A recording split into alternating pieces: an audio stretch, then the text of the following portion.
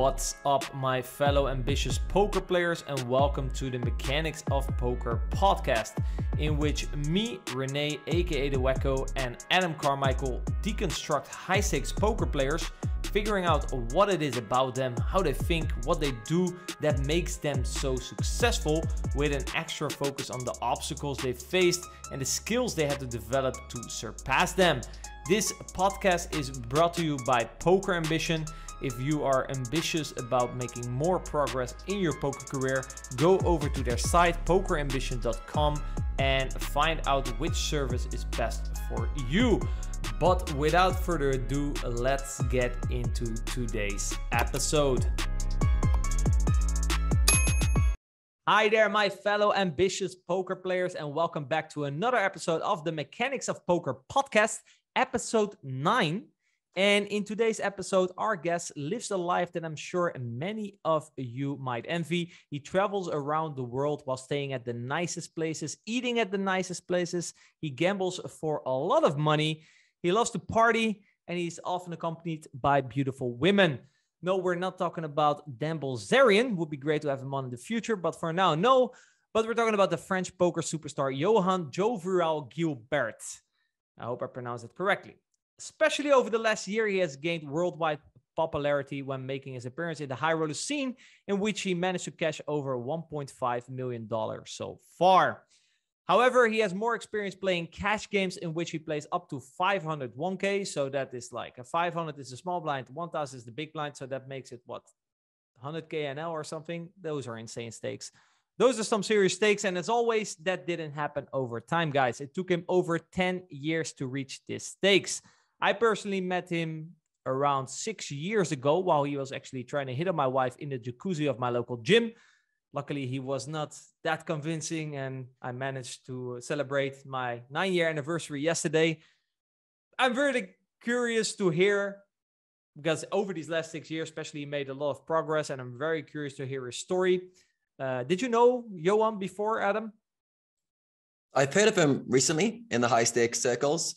And I know he's got a very popular YouTube channel, and his Instagram's really big as well. But yeah, I don't know too much about his story. So yeah, I'm really curious to hear his background. I know he was a bit of a gamer growing up, and he had a lot of success in different games. So yeah, really curious to know how he's managed to blow up, especially the last few years. I'm curious to know what changed the last 1 or 2 years for him to really go viral with his kind of content, but also playing the higher stakes games and having a lot of success there. So yeah, really looking forward to bringing out his story and his journey to where he is now. Yeah, I share a similar curiosity. So without further ado, let's have Johan on. All right, there he is. Johan's live from Bodrum in Turkey. Johan, ça va? Ça va, René. I'm good. I'm good. Thanks. On vacation last day before going to Monaco, Monte Carlo for a European poker tour. 10 days of grind from tomorrow. Yeah. I decided to go to Bodrum in Turkey. I've never been there. It's a bit the Monaco, let's say, the Monte Carlo of Turkey. Monte Carlo of Turkey, I've never been. It's like very nice views. It's really similar to Monte Carlo views with like some mountain, not very high, but like the sea and some mountain behind. And it's a bit like between Santorini and Monaco, let's say, but in Turkey. Okay. Beautiful spots. You do this quite often because you travel around. Do you often take like a little short vacation before a grind like the EPT or something? Yeah, I should do more. Actually, I don't do that often. I will do more and more of that because I think it's good balance. Because those grind, like especially when you play high rollers and stuff, it's like quite intense. Because like of course you can swing a large amount in USD. So I think having a balance with some real vacation without playing at all, it's and doing completely other stuff than what you do when you are like on the poker circuit, like a proper hotel and beach or stuff that I'm not willing to do often because maybe I get too bored by those things. But I think sometimes to force myself to have a rest, like it's the case now, it's not a bad thing. I think it's also good to clear your mind, right? I think we all know that if you spend a lot of time in poker, sometimes you want to progress more, and more information is not necessarily the solution, right? You need to just take a step back and let that information process to create sort of some space for new information again, feel motivated again. Probably you're excited now to play poker again after doing nothing. After doing nothing, exactly. After doing 2 weeks of, I've traveled in Bucharest, Belgrade, and Bodrum. So I've traveled 2 weeks for pure parties or vacation. So definitely not playing poker since 2 weeks since Cyprus High Roller. So yeah, I'm hyped up again. Like poker is always like that. Like I can play 12. It's been 12 years I play poker. 13 years I play poker, 12 years professionally, and it has always been the same in a certain way that I love the game. Every time I love the game, I can play it like straight 8 months in a row, like I did recently, 8 months straight without breaks. But there is a point where you enjoy less the grind when you do that too much. And when you put in between some vacation, sometimes off for yourself, then the grind becomes again super enjoyable, because you really I don't know, you really miss poker, and then you want to go back to it, and before having too much of it, you go vacation again, or you go somewhere and do something else again. And if you do that, I think you can play for life this game, because it's really an interesting game that is that can take you every day, long hours, and you still enjoy it. But you still have to keep in mind that it's important to add some small breaks that will make you enjoy more the grind. And the more you enjoy the grind, the better you play also. Because the more you enjoy, the better you give yourself, like the more close to your A game you play, basically. Because we are not bots, we remain humans. So even if you have like, you study a lot the game, or you have like the perfect strategy and stuff, you will deviate from the strategies by your mood and your mental. It has to be like that. Like you will increase your frequencies, you will change many things because of your mood. So you need to treat your mood and your mental as an asset to play your A game. Yeah, this is I think this is key for, especially for breaks contribute, right? What breaks will contribute to that. Yeah, they contribute, and also balance with I think sexual life and relationships with friends. So because many poker players, they are really too much alone, and it happened to me also. And I guess it's because our game is a individual sport, and it takes so much time. It's very time consuming, so we tend to neglect our relationships, or to have less relationship with people. And also there is a time where you burn out because of the lack of relationship with people. So it always it's also an asset to add a relationship, more like true relationship to your life, which is not easy because it takes time to, like, for someone who wants, for example, wife or children or family, or someone who wants like really be friends with people he can trust and everything. Like, trust needs to be built, like friendship needs to be built, and it takes time out. Like the time where you build those relationships, you cannot grind.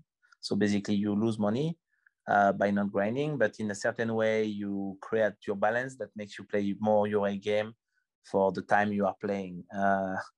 Yeah, it's really complex, like because life and poker are so connected, and poker is like so much life consuming and money consuming, because in a certain way you play your own bank account. So you basically is the only game where you play with your bank account, where you involve your finance. So it's really, you involve your finance, all your time, and playing 12 hours a day. It's like, who work 12 hours a day except some entrepreneurs, but they don't need to. They choose it also, like poker players.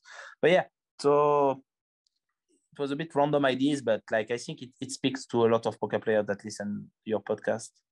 Oh, for sure. And dude, I mean, Adam was a professional poker player. I'm obviously a professional poker player, so I know exactly what you mean, right? And also, I would say that we talked about this, I think, in the pod before as well. The person who you need to become or who you need to be in order to be very successful at the poker tables is not necessarily the person that leads to most success in a relationship, right? You have to kind of switch, turn your emotions a little bit off, be a little bit more cold, whereas in relationship, we want to be a little bit more warm, for example. Yeah. So going, you talked about the beautiful game and how the way that the money is involved also makes it very interesting. You mentioned in our questionnaire that already, I think from a very young age, you were in touch with games. You played chess since you were 5 years old. How did you get in touch with chess at that age? And what was it about chess that you liked more than, for example, I at that age was probably building sandcastles, right? Why were you at the chess tables and not building sandcastles like me, for example? No, I was watching also the cartoons and stuff. But of course, I started discovering chess at 5 years old because my grandfather was playing the Sunday when we were spending time to the grandfather and grandmother. They were always having some chess game between like, let's say, my grandfather and some of my uncles, and I was watching them, and I wanted to play as a child because it's like it's a game, so it looks like friendly for a child, and so I learned the rules. I guess like the rules are not too complicated to understand. Then I could play. So I went. They put me at 6 years old in a club for children where they play chess. So it's a club where you basically play chess on Saturday afternoon with a teacher. So yeah, I played competitively from that age. Those like children competition, and I came maybe second in my region. Region is like I don't know. There is like 50 of those in France, I think. Region, like, it's, how can I say in English? I think it's region, the word. Yeah, region. Yeah, region. Like second of my region, which is Lorraine. At age 9, so I qualified for the French championship, which were like the 3 first of all the of every region of France. And I came like mid in the middle, like maybe 40 or something, or 40 or 50 place. So, but yeah, I was playing for competition at some point quite hard because I was playing. I was having like lessons on Wednesdays, Saturdays. I was having tournament every Sunday with a team. So you move city with a team of adults actually. But I was playing at 9 years old with the adults and beating, of course, many of them, but that were not professional, of course, and I was not professional also. But but I was playing in an adult team on Sundays, and I had like another 2 private coaching on 2 other nights, evenings of the week. So that was my routines when I was young, because I think my father was a competitor in table tennis. He was at his young age first French player, and then as an adult top 10. And so I guess he wanted me also to perform in something that I liked, and I really liked chess. So I think he helped me to, at that time, to perform by understanding that the coaching was key. Probably that helped me later on with poker to understand that when you want to perform and be good at something, like you need to get coached by people who made it before. That sounds quite logic, but most of people underestimate the value of being coached. So yeah, that was really good. I just quit at 10 years old because I was burnout, I guess. As a child, I wanted to watch more Pokemons or stuff, than to play competitively again. And maybe you don't manage your emotions very good as a child. I was like very sad to have lost, not finish first of the competition in France or something, and and just give up. You give up way more as a child, I guess, than as an adult. So yeah, I kind of give up, and then I never played chess again, except maybe 20 times in my life since then, in the last 20 or 30 years. So I'm probably really bad, but it was a very interesting game. I was 1,700 ELO for people who play chess at 9 years old, which is decent, I think, but for my age at the time. I don't know how they use classification nowadays, but it was called ELO, ELO, and I was 1,690, I think, at my maximum in slow games, I think, the 2 hour per people or 1 hour. I don't remember exactly. 1 hour 30 per people. When it was getting so competitive, did you then notice that you started to enjoy it less? No, maybe I start getting more emotional about it in the one way and the other. Like, let's say when I was winning, I was getting way more involved and way more emotional about it and way more excited. And when I was losing, same thing, you know. It's probably the case when you go in competition in any of those things and versus playing for fun or playing just regularly, but with not too much important stuff, like, or with not too many important stuff. Yeah, I think also the more time we invest in something, the more it starts to become part of our identity. So you have Johan and you have Johan the chess player, and at some point, if you just spend so much time, those things kind of fade. And then if it's Johan the chess player who loses the chess tournament, it also transitions a bit into Johan his personal life, right? It's not like Johan the chess player failed, but it's like, oh, I failed now as well. It's what you said. You start to have more trouble dividing these things emotionally. Oh yeah. Oh, and I think in poker it's even more the truth. I think in poker it's definitely like every poker player that do that for a living, or even I think those who do that like really, really often, they have the same feeling as the people who do it for a living.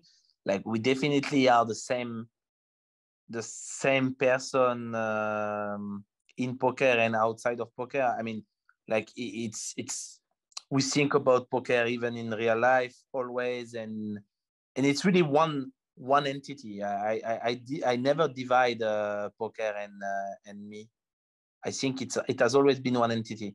I also would confess that I never divide my live bankroll and my poker bankroll. So for me, it's all in one. It has always been all in one.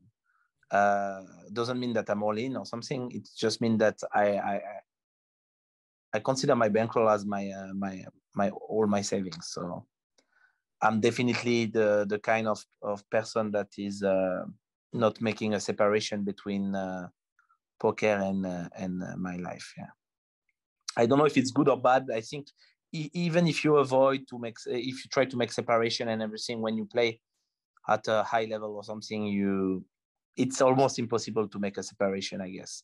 Like, it's gonna be better to accept, I guess, and that it's one thing, and to try to optimize it the maximum at the best. I guess it's the same for tennis player or something. I think, I don't know exactly, but I think it also depends on where you are in your career. I can imagine if you start out that it's way more important, right? Because also how much you spend, how much you earn will influence the life that you have. But for example, at the phase that you're now in your career, you can kind of merge the two because one will not have a drastic impact on the other in the short term. Yeah. When you are at the beginning, it's even more important, I guess. First year, especially of your career and stuff, when you start going pro. Yeah, that in the beginning, it's very important to do your finances well. Speak from personal experience in making mistakes in that area that has huge compound effects. So everyone listen, be smart with your money earlier in your career. Transitioning into chess, you also mentioned that you later went into playing video games. If I'm not mistaken, you wrote down that you ranked #1 in 40K Dawn of War, and you also participated in the World Cyber Games, which I assume is sort of the World Series of online gaming. Again, just like with chess, you took it quite serious, right? what is there about you doing something that you want to get very good at? Is that something you do consciously? Is that unconsciously? Yeah. Well, I think when I like a strategy game or something, and I let's say I have friends or people that I know very good that like the same game. Let's say for chess was my family, and for Dawn of War was few friends. I want first to beat them, so that's a tendency that I notice in me. Once I beat them, I want to beat other people that I don't know yet that are good in the game.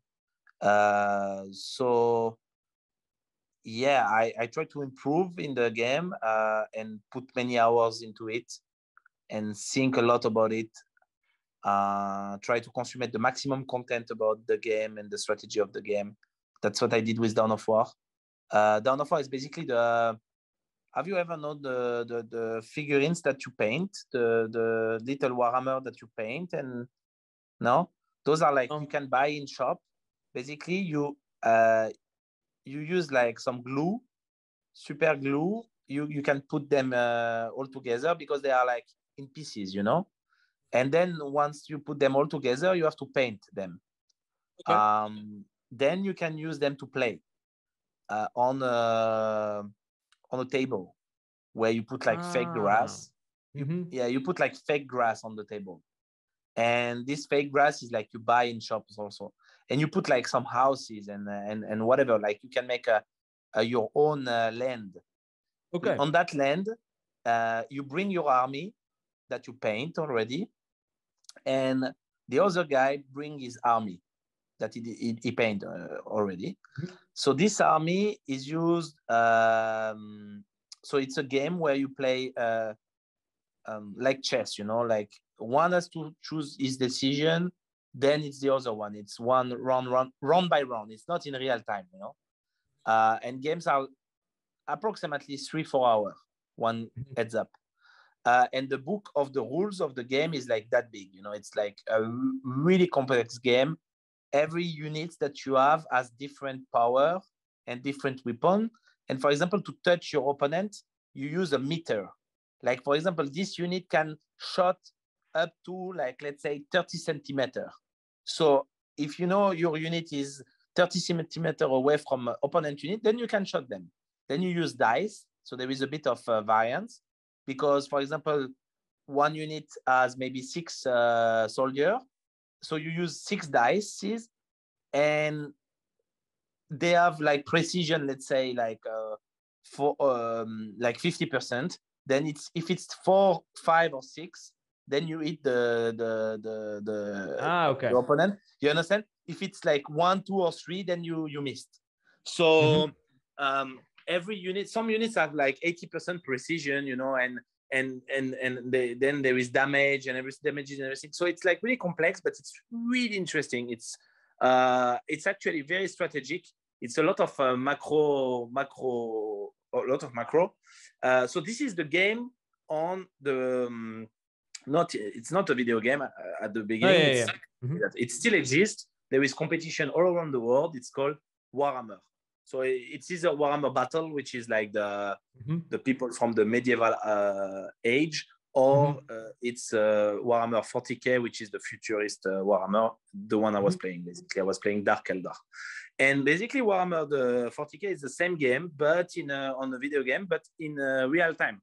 So it's basically like Age of Empire or Warcraft 3 or Starcraft, you know. So you build your units, you build your base, you try to get the map control, and you just basically need to annihilate the opponent. And those heads up are like 1 versus 1 are like between, I would say, 10 minutes and 1 hour for the longest, but like 10 minutes and 40 minutes, you know. And in this game, I was like maybe top 1 at some point in the world online, and I participated towards a game where I failed also, kind of, because I came like 5th French and I was favorite and stuff. So I didn't even qualify for world thing live in the live competition. But online, I was really competitive on that game. I was between 16 and 18 years old when I was playing that. And the figurines one, the one I described before, I was playing it from age 13 to 16. I was not very competitive in that one. I was playing at region level with people from my club and stuff like that. There are clubs also where you meet people playing that thing all night. Yeah, I also saw you. I also saw you played some Magic the Gathering. I also played some Magic the Gathering. It's like a similar vibe, right? Yeah. I was playing Magic also, not very competitive, but with friends and having different decks on period, which was Carnage, Mirrodin, and 7th edition. So that was my period. Yeah, was in the same time as me then. Yeah, I remember these times. Nice. I had a Exalted Angel deck, some Cantic selon Orim, I don't know, Orim Cantic, I guess in English, which is an older card that I use with Isochronic Scepter or something like that in English. Well, people who knows Magic will understand, but I understand. I always give a lot of details about those games because I guess like when I'm listening to podcasts, I actually like when I know some games that I was playing, I'm actually happy that the guys are speaking deep about it, you know, like I know it's more about poker, your channel, but you know, like you never know, like those people, like many of your viewers, many of our people who follow us, they definitely played some of the games we played. So yeah. Yeah, and I think these are all very important experiences that happened in your life that made you the player that you are today, right? That's why we always find it very interesting to start here when someone has indeed a history in gaming, for example. So what I really see with you is that you're really driven by the challenge, right? You want to first beat your friends, then you want to see, okay, who's better? Who can I beat? Is that then the fact that your level also rises when you play against other players? Is that a way that you can develop, and do you get satisfaction out of seeing yourself getting better? Yeah, that's true. That's how I get a lot of satisfaction, I think, at ego level, I guess, but also I become better by absorbing the trying to understand the mind of the other player that is better than me, for example, and trying to become to take the best qualities that he has to add them in my game. I always worked in a copy mode. I like to copy paste things that I find on people that works, you know, like skills, stuff like that. Nowadays there are many other ways to learn, I guess, but when you combine all the different ways that are available to learn, I guess you can become like some really good player in any game. Does this drive to be challenged also have some negative consequences that you've experienced, like being very competitive and always trying to find someone who's better and trying to beat them? Does it have any negative consequences on your life? Yeah, the negative can be that you never get really satisfied, because you get satisfied, but it's not really long. It doesn't last really long because there is always someone that is better. So basically, there is always another competition where players are more competitive than you, and so it's really rare, I guess, to be really satisfied, I guess, when you are like that, because you you just get satisfied basically if you are the best of the world, I think. And even if you to stay the best of the world, I think you have. I've never been the best of the world in any of those games. I've been maybe first in Dawn of War at some point, but maybe for a couple of weeks or something, and it was like. And that's the thing, right? It's not static. It's not like, okay, you're first now and you'll be first forever. It takes a couple of weeks and someone else surpasses you. So it's some legend. Infinite loop. Yeah, that's true. Some legend do, by the way. Some legend, like in every of those area, chess, video game, or even poker, they stay first of the world, admitted by many people or many competitions during many months and even sometimes many years. When you consider, for example, Michael Jordan, Tiger Woods, or I don't know, like Nadal or Djokovic.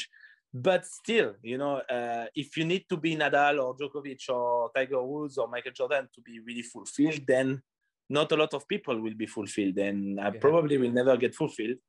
So it's, I guess it's a balance where you need to not get too much frustrated by those things, because then if you get too much frustrated by those things, you will never enjoy it. But I have this a bit. It makes me frustrated when if I cannot be the best. But of course, it's gonna. When did you realize that this was like a trap? Was there a specific moment in one of your careers in the gaming earlier, or did it come later in poker where you realized, oh fuck, I'm just chasing something that's impossible? Now. I think I'm just realizing now at age 33 because of poker. I think before I didn't realize that. I think I was not putting words on that. I think it was too complex to understand at that point. I was just wanting to be better and better, but I was not putting words. I think I realize now because of experience and because now that I'm playing also high rollers in poker, and I playing like 100Ks. I played the 250 in Vegas, 250K buy-in. It's like I play with the best of the world. It's insane how much how good they are. Like for me, I have a lot of respect for them, and I think like when I see some of them, I think like I have so much work to do, and so it's that motivates you now in a more positive way. It's not like, oh shit, they are so far behind, I still have to do that. It's you the way you said it, there was positivity around it. It's like, oh wow, it's a mix. It's positive and it's positive and negative. It's positive because yes, I use it as a challenge, it drained me to be better. It drive me to be better. And the negative part is, bro, like when does that end? Like when do you like finish the game? When do you finish poker? You basically never finish poker. So that's the negative part, where you want to finish the thing and you think like, okay, I will finish the thing. But let's say even the guy who win the main event of the World Series of Poker, because in poker we tend to say, okay, this is the world champion, blah blah blah. But this guy he doesn't feel like he is the first in the world, because he is not. He knows it, and I guess many people think, oh, if I win the main event of World Series, it's game over, GG. It's 8 million, GG. But bro, no. You will, first of all, you will feel fulfilled during maybe a few days, maybe a few months. Then you will be like, okay, what is next? I want to beat those guys in high rollers, and this is completely another competition. Most of the main event champion of World Series, they can't even play high rollers. They played few of them, and then they give up because they saw it was too competitive for them. So yeah, I guess they don't get fulfilled, because if they have this attitude of wanting to be the best, they cannot get fulfilled because they feel, okay, I want maybe this big tournament that is recognized in the world, or maybe this super. It can work for online player also. If you are like super top reg online in cash game, then you want to play and to show the world that you are the best. But to show the world that you are the best, you need to go out of your computer, because the world is not watching you on the computer, except few of the people that are in the poker world, that are in the cash game, even not in the poker world, like in the cash game specific online cash game world. So you are like Malinowski, and you just want to play those high rollers. In fact, he played those high rollers. He won one of them last year in Cyprus, 250K buy-in. He won it, and probably what drive him is not the tournament format. I think probably he doesn't even like it, which most of the cash game player don't. I'm initially a tournament player. Then long time of my life, I used to play cash game, and then eventually I switch again to tournament, but I'm still playing cash game. But so I know exactly what is the feeling of cash game player towards tournaments. Like they hate it most of the time, and they are kind of right. Like this is like a bit bullshit compared to to cash game. To be honest, I'm cash game player in the mine more than the tournament player. It's a bit bullshit because we are too shallow and everything, but there is so much things to know about like shallow stacks and stuff. It's so it's really so complex. I think if people just say, no, tournaments is, whatever, Yeah. they haven't went into detail. In my opinion, tournaments is way more complex. It's super complex, but it's also not, I don't know, it's not the same, it's not very interesting compared to, I don't know, for some people it might be more interesting, for some people cash game might be more interesting. I really think cash game, especially deep cash game live, it's way more interesting, and probably because it fits better my lifestyle of like traveling and just like playing when I want, stopping when I want, playing in nice places and stuff. Probably that's the reason why I love so much live cash game, and I guess it's my favorite format by far. No, you hear that for online players as well, right? For example, a online tournament schedule for me would be killing. I like the fact that I can just grind in the day, start whenever I want, stop whenever I want, exactly what you just said, right? Yeah, this is so hard. Online tournament schedule is like so hard. They are the most, I respect them the most, I think. It's so complicated because mentally... And also what you mentioned, right? To combine it with your personal life, your relationship, it takes a toll. Yeah, it takes a toll. Online tournaments are like, wow.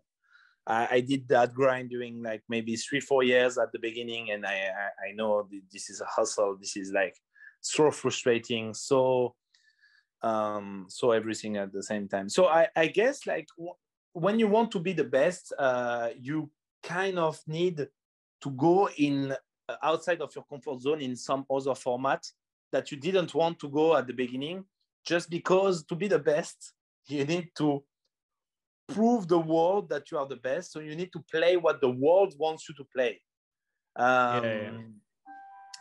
which is very, very tricky.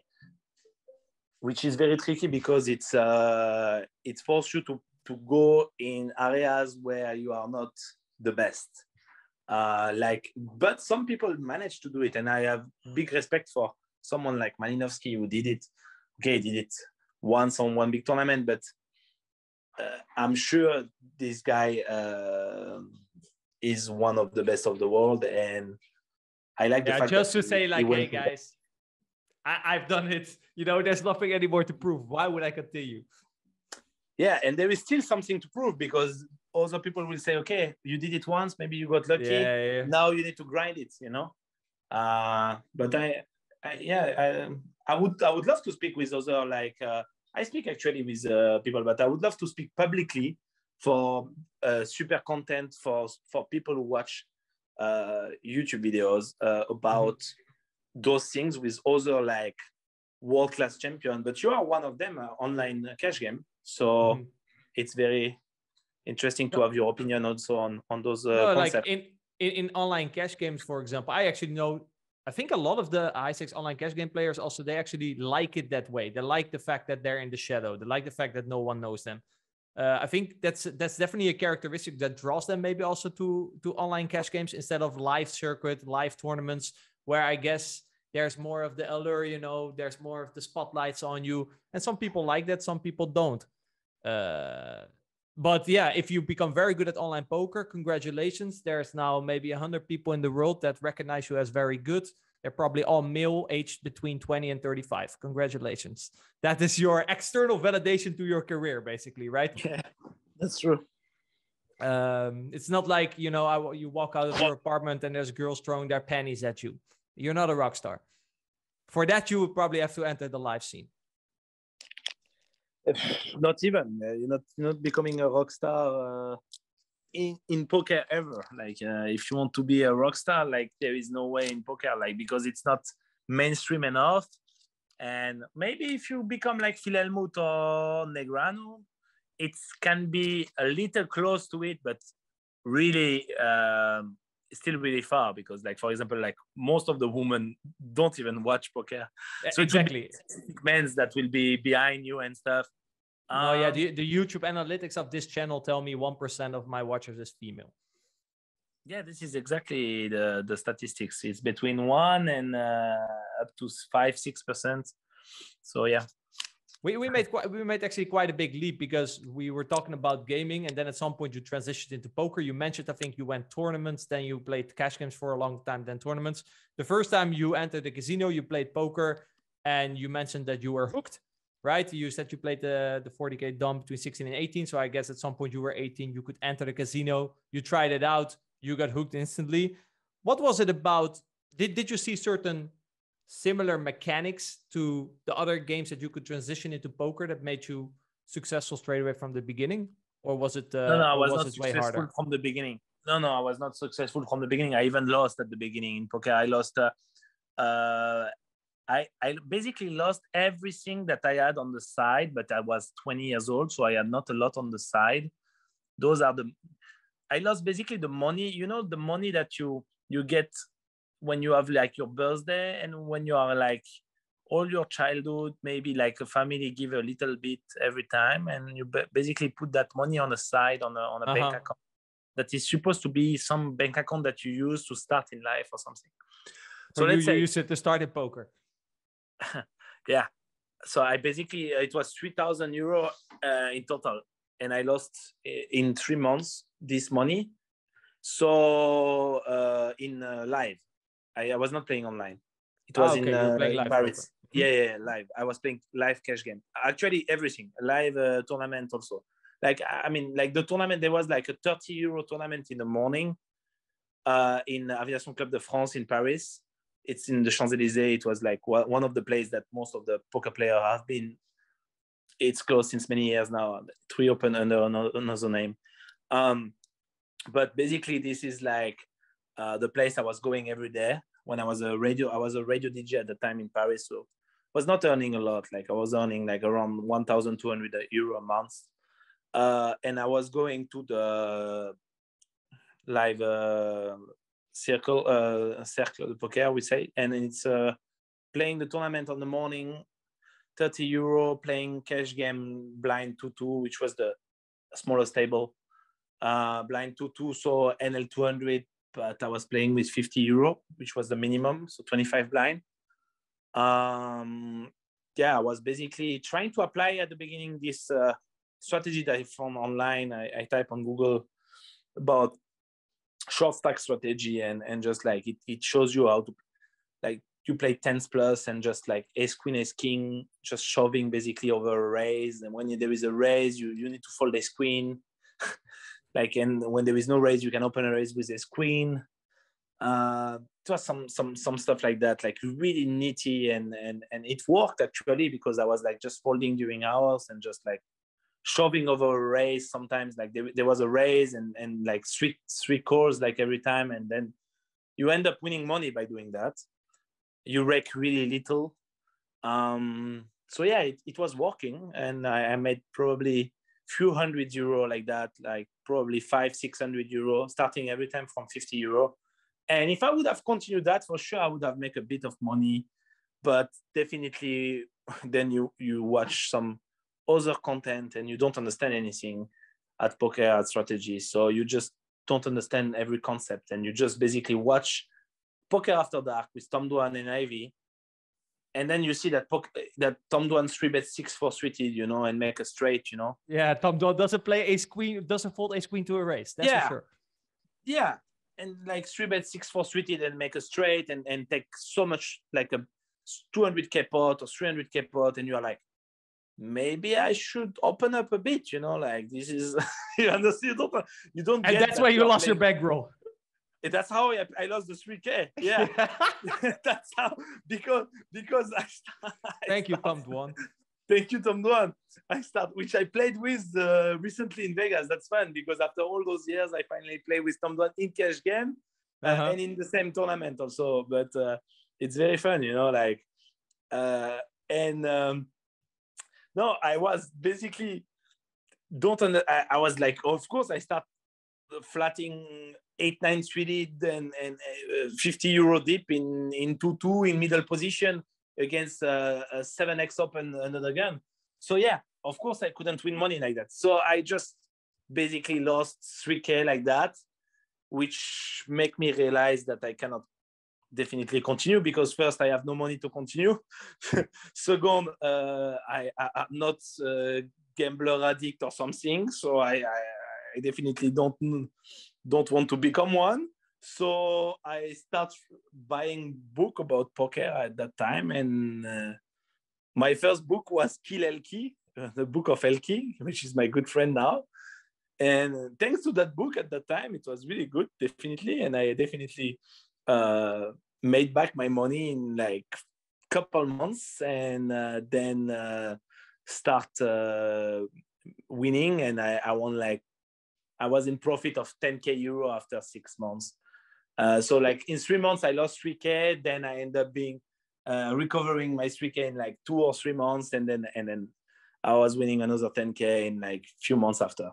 And I was deciding to quit radio. I decided to quit radio, which was not paying a lot, just to make poker my full-time activity. And I moved from Paris to Cagliari in Sardinia because I'm 50% Italian from Sardinia, actually. But I wanted to see my origins. I wanted to learn Italian because my parents, everybody always speak to me in French, so I never learned Italian. So I learned there. I wanted to play lower stakes because I start to understand about strategy of poker. So I start to understand that with my bankroll, I cannot play like not even like 2-2 in live because it can be too risky. So with my expenses and stuff, I had probably 4K bankroll or something, you know. So 4,000 or 3,500 bankroll, I cannot play 2-2.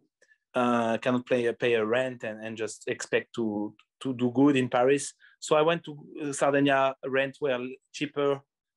Live games, and I was not playing online. So live games were cheaper also. I could play 25, 50 cents. So NL 50 in live with dealer. NL 100 also. And tournaments where like, there were sit and goes in the live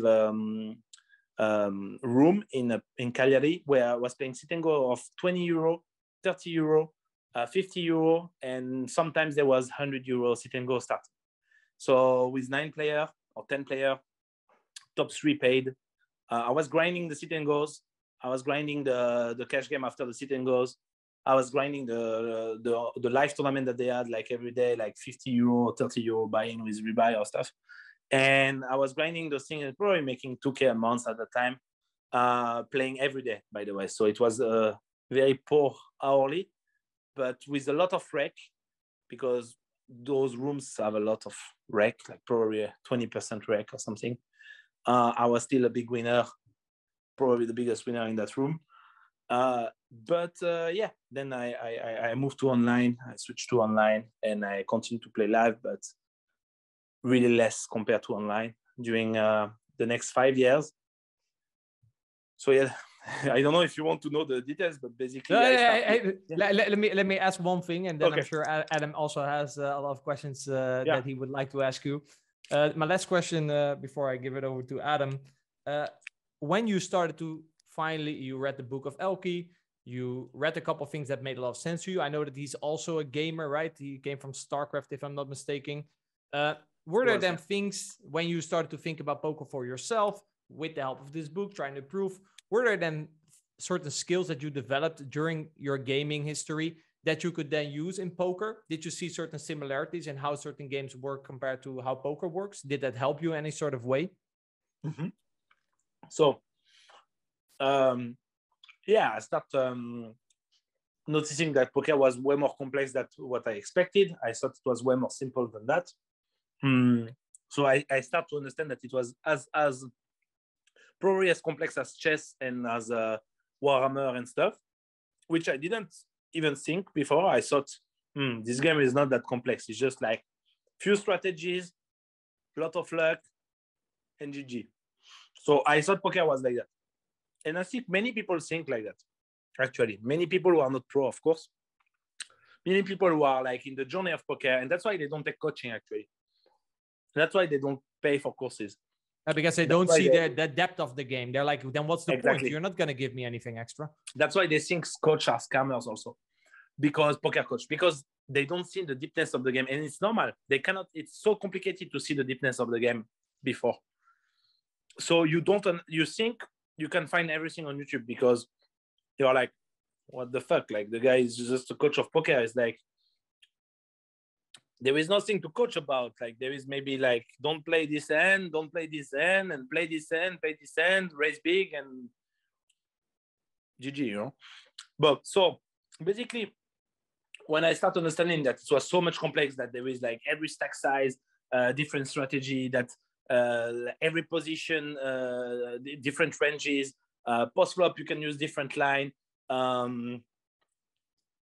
that basically you will make way more money by doing that instead of that. And when I understood those things, I was like, okay, this is a game for me, and I will try to master it. Yeah, your question is more about like, what did I notice specifically that make me understand, right? What kind of, for example, did you see similarities in, for example, the way you approach strategy in the other games compared to poker that gave you a certain advantage that helped you understand the game better, given your history? Yeah. So the main thing that I noticed is, especially on post-flop game, is like,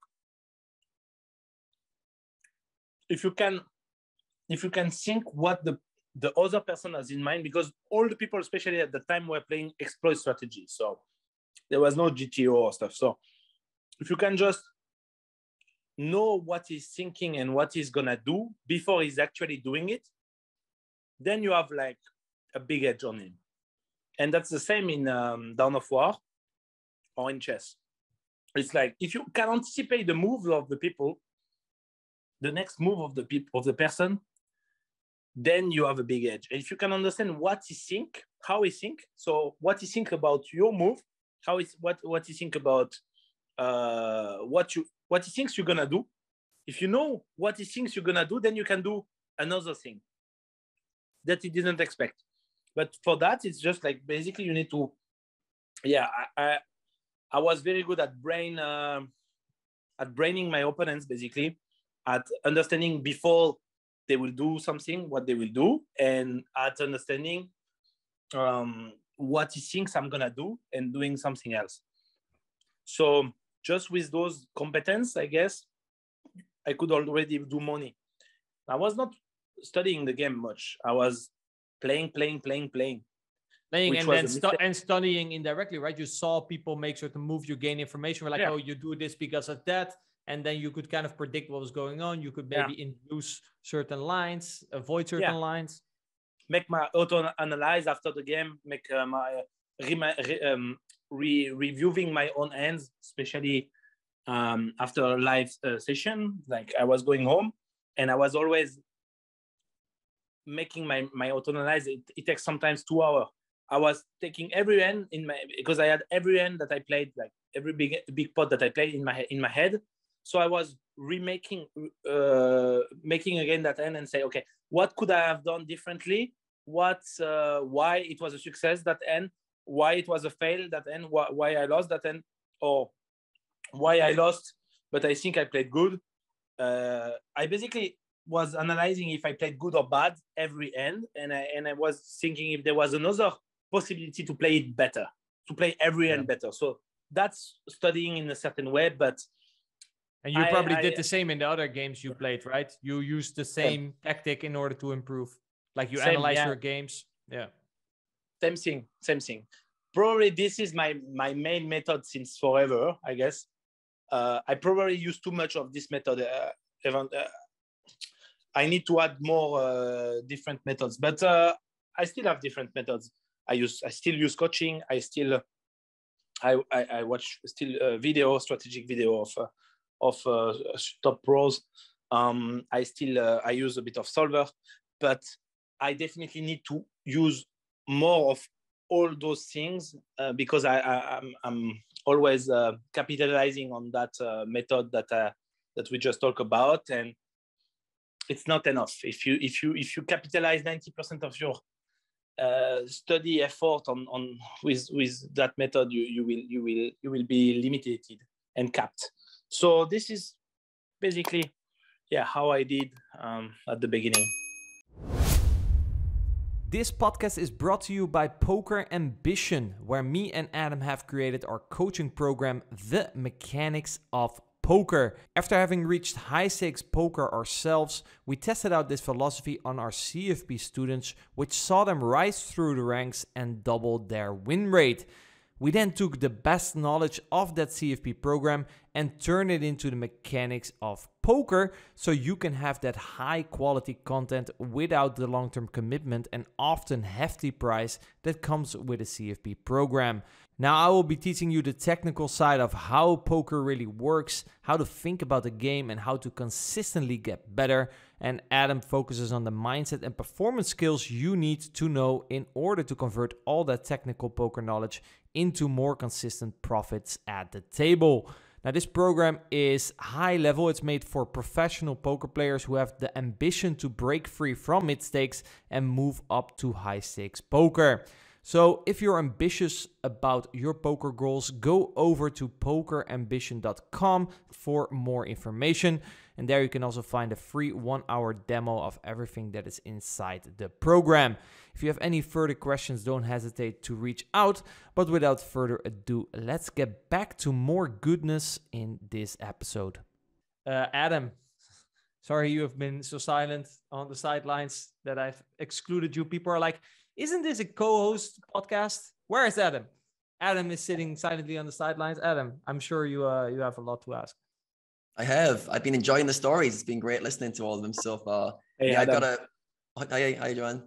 I've got 100 places I can dive in at, but I'd like to dive in around this kind of transition point from your kind of gaming background to going into poker. I think it's very interesting where I'm guessing going into poker, you probably had quite a big ego. You've chess prodigy, one of the top players in your country. You've went into other games and almost like got a world ranking in these other games. And then you've gone to poker. And like you said, you went in with the kind of pretense that it's not that complex. So when you did start playing poker, were you a bit surprised by the complexity? And did you have a big ego going into poker that you needed to work through? Yeah, very, very, very good read. I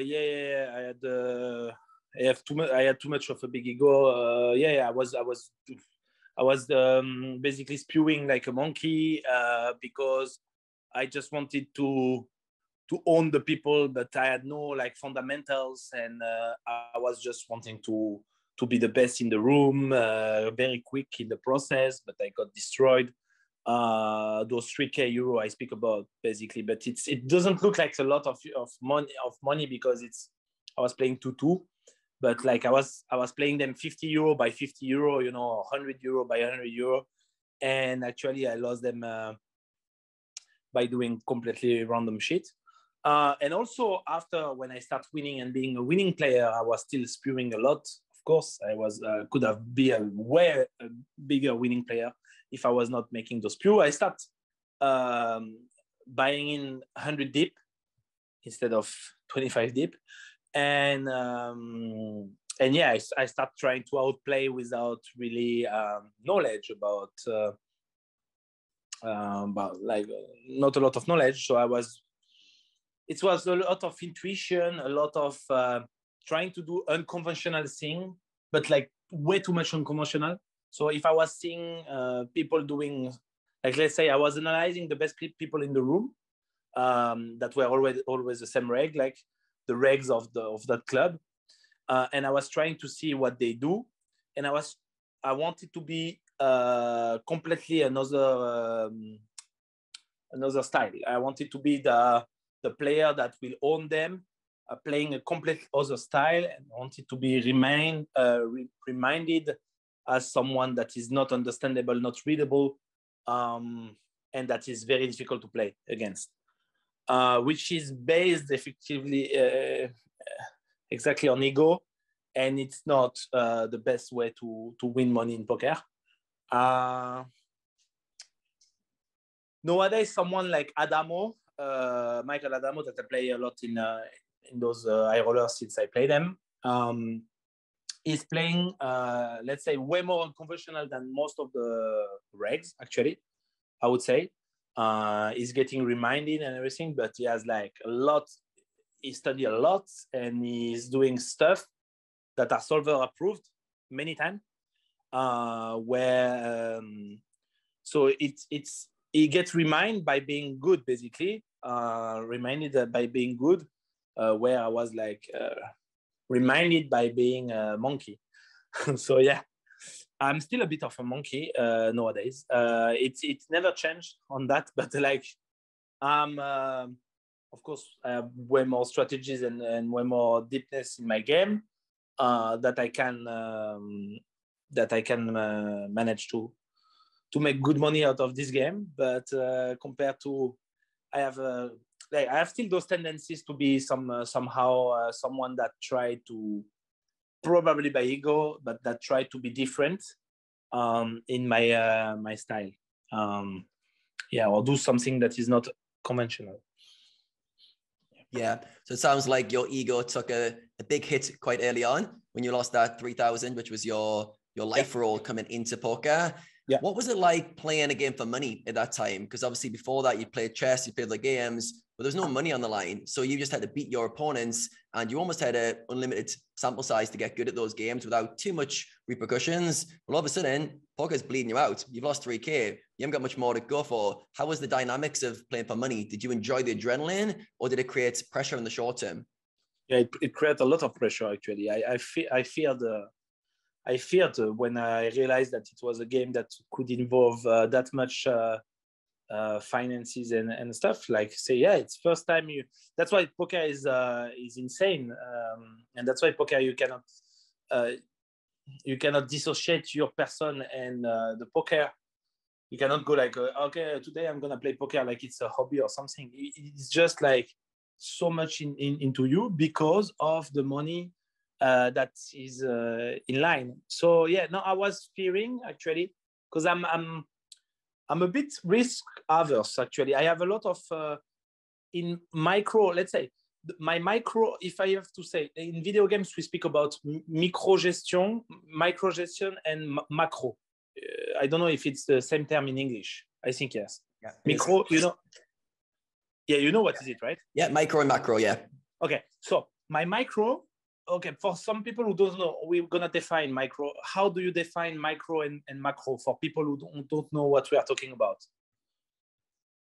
Yeah, it's macro, the kind of broader concepts, and micro is like the more in-depth, more the zoomed-in version. So, for example, macro of the weather is all the seasons, whereas the micro would be the summertime or the winter time. So it's like a building into bricks. That's the way I would think about it. Okay, I like it. And I would define it in poker. I would say maybe the micro in poker would be hand by hand, like one poker hand. The macro will be your bankroll management, the table selection, some macro concept will be the how you basically use your time to study the game, stuff like that make you win more money at the end, basically. And micro decision are the decision that you're gonna like, why I'm gonna take this line on the river instead of this line, what I'm gonna do pre-flop in that spot. This is more micro decision. So I've always been in life and in video game more of a macro guy. I think I have more qualities for macro than for micro. So macro with an A is more my thing. So basically, I would go crazy in micro, and I would almost never go crazy in macro. So I would take a lot of risk in the hands or in specific hands or in lines, and I would not take any risk almost in bankroll management or in using my time correctly. I will not go mad. I will not go crazy. I will not do things that I will regret in life or something. I will be always like kind of disciplined on the overall on my overall schedules and stuff. So I was fearing when I realized that poker was a lot touching my macro. When it was touching my macro, I was this is too much for me now. I cannot take any risk anymore. I would never put money again in poker except the money that I will win that I would have won in poker. So basically, I just put a bit. I start winning back my money. I start making 10K profit, and then I was like, okay, if I lose my bankroll again, I'm gonna be done with this game. I'm not gonna take another shot to use money of a work, of a hard work or something to play poker. So I was willing to give up actually at the beginning, but I didn't have to. Then I managed pretty good, let's say, my step-by-step career overall, I would say, by gaming, by the choice of the format that I played in the good timings. I think I played online cash games when people were saying it's too late, but actually it was still very profitable, especially on .fr and .italy. That's where I was playing, French sites and Italian sites. It was 2013, 14, 15, and a bit of 16. So that's where I made probably somewhere around 2.5 million hands, and won after rake back and everything like around 550K. So I use, instead of continuing on online cash game, I moved to live cash game at a period where people were saying this is not a format that you can grind. So I moved to live cash game in end of 2015 in Las Vegas. There were only American regs and fish. There were no online regs. So people were way behind the online level that I got at the time. So I start winning pretty big in those, like I make my first 6-figure months in Vegas in those 25-50 game, which was the biggest. There were not too much big games in Hold'em at that time, like regular game. So yeah, I think I choose pretty smartly my formats. And nowadays, I'm choosing formats that are like either really big games in cash game, where there is a lot of money on the table, with different kind of profile. There are VIPs, businessmen, and also some very solid regs. And so I'm getting also invited to more games than most of the pros, I would say, because I give action, also because I don't think I play conventional, so that's probably one of the reason. And people can make good money on me in some hands, but good for them. I will give them action. I mean, like recently, my last 2 big hands were 200K pot. I 5-bet jam pre-flop. So maybe that's one of the reasons I get invited. I don't know. Like I know I have this I do those crazy things, and it's like that. I if I think he's bluffing me, I'm gonna pull the trigger. So I was wrong many times in my career, in micro, let's say in micro, but overall in macro, how I manage my overall career and choose of formats and stuff, I made good decisions that lead me to where I am now, able to play my all action in 100Ks, and that's what I do. But also those high rollers are very tough, even if they are very tough. So I think I have a lot of work to do to be able to one day succeed very hard on those high rollers. So this is maybe not my the format that I was the most smart to choose. It's more because I like competition, I like challenge. So now I'm giving a try. I'm willing to give a try. If I lose few millions, then maybe I will give up that format. But if I don't lose few millions, maybe I'm gonna stay. So I'm basically in that phase of my career where I'm playing big cash games and big tournaments live. And I'm almost only playing live nowadays. I got bored of the online grind. I did that too many hands. I did also probably around 20,000 MTTs between 2010 and 2014. Then I was playing only Sundays the rest of the years.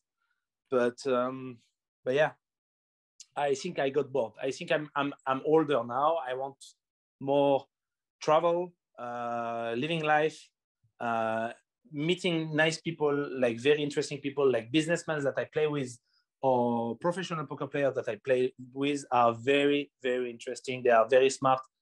They are good investors in different areas that I like. I like crypto. I sold most of my crypto. That also helped me to be more wealthy and play bigger. That was a big jump for my bankroll because I started investing in 2017 early, early, half of the year, mid of the year. So it's one of the reasons when crypto peaked in 1 year ago and stuff, like and I sold there. That make me made a really, really, really good profit. So yeah. Super interesting. Yeah. So hearing you speak there, it was almost like your whole career, you've been treating it like one big game, almost like a game of chess. And you've navigated your, like you said, the macro strategies very well. So for you, that's choosing the formats you play in, game selection, bankroll management, and always having these kind of higher level concepts and where you're navigating your career, which I think most players don't do this very well. Most players get locked into one format, whether it's online or live, and they're not thinking of the bigger game of like what opportunities are out there. It sounds like you were very, very good at that. And then we've got these kind of micro strategies that you were talking about, where you might be very spontaneous, you might be very rash, throw some chips around, but you know that's just like a small part of the big picture. The big picture is getting the right games, manage my bankroll. So it's almost like you're almost like a chess player playing this whole game of life and poker together and navigating that space. Would that be a somewhat accurate representation? Yeah, I think you have good reads on people. You have very accurate reads. Cool. All right. So one thing I want to dive into, which came up in the questionnaire, which I thought was an interesting answer. We asked if your family was supportive for you, and you said your family weren't supportive of you at first playing poker. So first question with this one is, what were your parents wanting you to do at that age? Because I know for you, obviously, you have playing chess with your grandparents and your parents. There's probably some sort of academic or at least some projection that they've got for you. So when you started playing poker, what would they rather you were doing at that time? So yeah, they wanted. I was a radio DJ. I was already telling them since many years that I was about to do my career. I was doing my career. I would do my career in media. So in being a presentator, animator, doing animation of talk show. That's what I wanted to do. That's what I was doing. But when I realized that I was not making money, because this is like paying really poorly, and it's really long, because most of the people who get paid are way older than 20 years old. They are like on their 40s. They have 20 years career before getting, like, it takes like 10 years plus to get paid decently in those. But it took me 2 years to figure it out. I thought I could like just skip the steps. So basically, I was not convincing. I was like ending myself from the moment where I decided to play poker, because when I knew if I was failing, I could always go back to the house of my parent, I would say. Like many young people nowadays can do that when they have parents that have a house. They would always accept them at age 20, 22. So I knew I was not going to the street, but they were wanting me just to succeed in what I wanted, so which was radio. But then when I decided to play poker, of course, they see that as gambling, and they see that as not a career, as not a possible career. So they would discourage me to do so, and they would say me, if you do that, then you will lose a lot of your effort that you did to become more famous in radio and stuff, and you will lose the attraction of the owners of those radio that would not be choosing you anymore and stuff, because you would not be present anymore and stuff. So they would discourage me in that way when I would have them on the phone, which I guess was for my not a bad thing, because like if you are from the generation of my parents, then you are not familiar with esport, high level esport people or high level poker players, because there was no competition in poker before our times. So we basically are early birds for poker. Like Doyle Bronson and stuff were making money in cash games, live cash games during many years, but there was no classification tournaments, hand and mob, etc., during all those years. So we basically are the generation, me, you, Rene, that are living the competition of poker, like poker as a sport. So our parents don't know about it. So yeah, they have no bad intention, and I guess all people of our generation have the same issue with their parents with poker. So I was not angry about that, and later on, my father became my biggest supporter. So like he's since many years my biggest supporter. He's like watching all the coverages, on poker news and stuff. He's reading everything. He's reading the flips, He's reading the hand histories. He's watching the streams. He's watching my stream. He's watching my YouTube videos. He's reading my book on Amazon. He's like just doing everything. He knows. He's even like playing a bit of poker. Like he just likes the game now, And so it's very nice to see the transition between like being my parents fearing about it and now completely opposite. My mother knows now, like, because she see a lot of interview of me, magazines, cover of magazines. I was in TV in France for poker. Like I was a coach in La Maison du Bluff. It's a TV show in France. That was I was the coach the last 2 seasons of that TV show. It's like Big Brother, but people play poker all day and get eliminated in poker. Then they get a 100K contract if they win the 100K live tournaments contract. So yeah, this is by those, just like when your parents see you succeeding by numbers, by also by fame in the game, then they don't have the same opinion anymore, and this is also one of the reasons I was so much into hustle. Is like I wanted to prove to my friends, my parents, because friends had almost same opinion as parents. Like friends outside of poker, they would think you are making a mistake or something. So when you can prove them by your results that you made the right choice, then it's a really good feeling, And this is a way that you say, okay, I finished the game in a certain way. For many people, it's enough. They would say, okay, I finished the game. I make a living with poker. Everybody knows that I'm making a really good living compared to most of the people. I'm actually making a really good living. For some people, it's completely happiness and done. For me, it's not enough. As we said, of course, I will always try to reach the next step. But it was really a good milestone at that time. Yeah, that was a really inspiring story, because I think a lot of players are in that situation where they're not getting supported by their parents. Like you said, like your parents are from a generation that don't understand poker. They have a lot of fears, a lot of worry. They think you're throwing your life away. You're going to end up in loads of debt. It's not going to work out.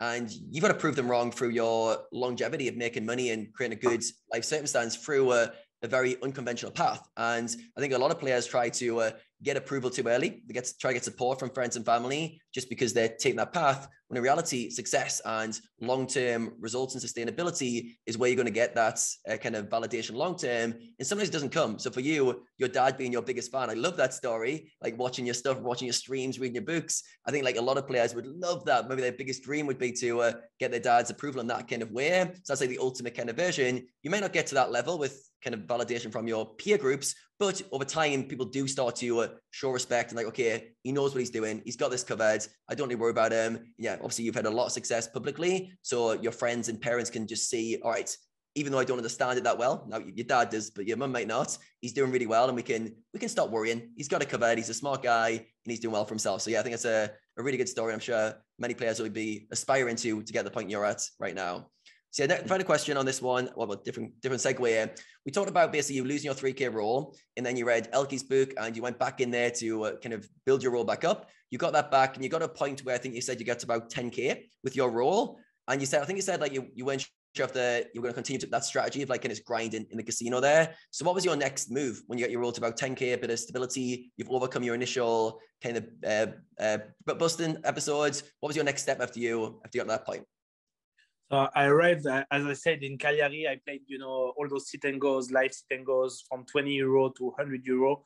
I was grinding the 25, 50 cents, cash game 51. So all the basically live offer that they had, I was grinding, and I was making approximately 2K a month in profits. So playing every day though. So like it was really low hourly. I was not counting my hourly at that time, but if you play every day, 12 hours, 7 days a week, probably make 84. So 173, 140 hours a month and making 2K, you're making 10 euro an hour? 10 euro an hour? Not even. You're making like 5 euro an hour or something. So yeah, it was really low hourly. So I was at that time playing for that because I loved the game. Also, it was all my life. I was thinking just about poker every day. I was not even having, I remember the first year, I didn't have any relation with any girl. Like it means like zero, like not even a kiss, like nothing. Like the first year in Cagliari, I was just with a beard, like big beard, like not even taking care of myself, just like going to grind. And it's not me. I was like social as fuck before that, going out. And I always been like very social, very party guy, a lot of success also with women in general. Like just, I was becoming a nerd, like a nerd, like very nerdy. So then I figure out that this is not the way I want to live long run. So I just discover online poker. I scaled with online poker because of online MTTs. So I was grinding average buying 40 euro, I would say, on .fr and .italy. I made approximately 200K profit in those 2 years. So this was really more interesting in terms of freedom that I got by having a bankroll standing around like 40K, 30K, 40K, because like when you make 200K profit in 2.5 years, you don't have 200K bankroll, of course, but because you spend, because you have like fees and everything, but whatever, you just like, I had like around 40, sometimes 50K bankroll, and I could travel, which was a mistake probably because it was too early in terms of bankroll management. But I was not doing crazy thing. I was doing 400, 500 euro buying on 4 days event, like very deep, low variance stuff, still full variance because of live MTT, but really less variance that online player used to think. I was playing those, but I was playing on the side cash game. That was the smart move. I was playing those 2-4, 5-5 in casinos where I was making really decent money, probably some hourly around 80 euro, 100 euro. Then after that, what was the big scale? The big scale came when I started discovering online cash games in 2013. Everybody of my entourage was poker pros, French or Italians, and they were all MTT players. So they were all, for them, like the poker is only MTT. It's only about one day make the big score in some live tournament or some big scoop on .com or whatever. That was the goal of every of my poker pros friend who had like same bankroll as me or little lower, little higher, blah, blah, blah. And so with that entourage, with that kind of, because we are the sum of the 5 person we frequent the most. This is really true in life and in poker also. So I could only be like them, you know. Then one day, and thanks to those regs that were invited by the room because of regback, those online cash game regs that arrive in some spots on the live circuit in Vegas, because they got qualified by the regback that they make, they had to use the package. So if not, it's lost. So basically, I met new French people that I never met before. So I asked, because I'm very social, I asked, guys, what is your nickname? So nickname, I didn't know. So I was like, how you are here? So we asked a question, and they are very, in the, like you said before, or René said, like, cash game players, especially at that time, were very aware that there was a lot of money in cash game. And they were very aware of people not knowing there is a lot of money in online cash game. Or people thinking it's too hard, or it's, yeah, it's not beatable because of the rec or blah, blah. So they were not speaking and publicizing online cash game. And at that time in France, there was no coaching sites that were explaining about it. So they were only like before that time, but it was speaking about .com, never about .fr or .ly. So we were not relating with that. We were thinking, oh God, those guys are too good. They are playing on .com. That's why they make money, whatever. So no one knew. So I basically, by speaking with them, and one night, one of them was drunk and connect on his account on this French website and had 100K bankroll. I see 100K, which I never see before, like, or maybe once, someone who won MTT. But like, I see 6 figures, and I was like, how did you make that? He said, I told you, in cash game. And it doesn't make sense, you know. And I repeat, like, what did you win? Like, for me, it was like he won the jackpot or something, you know. But bro, I told you I played only cash games, so I didn't win any MTT, anything, you know. Okay, so why it's on the bankroll and why it's not used or in bank account, you know? And I realized I had so many limits in beliefs limit, because I couldn't process that number in an online bankroll. After 2 years being a pro, like, or 2.5 years. So it was very interesting to me. So I started playing cash game. And actually, I realized that there was, like, the hourly was insane compared to playing entities. This is probably 4 times more. This was I was playing heads up. There was still heads up on most of the sites. So I was sitting in heads up everywhere, in 100 and 200. I was sitting in 6 max everywhere, playing heads up and 6 max at the same time. The good thing is I had already good skills about multi-tabling, because I was playing 12 to 16 tournaments at the same time during many years, that period, profitably. So I could directly play like 8 6 max in cash game and 2 heads up at the same time, you know. So I was playing in heads up. It was bummenting, basically. It was sitting on heads up table, like every reg was sitting. You could see like a list of 20, 30 regs seated, and 1 out of 2, 1 out of 2, 1 out of 2. Then someone come, he choose you, then he play against you. So that was how it was for heads up. But for 6 max, I was playing every table, but table was running only if there was some non-reg. So yeah, I was playing that. I played 2 million hands like that, 2.5 million hands.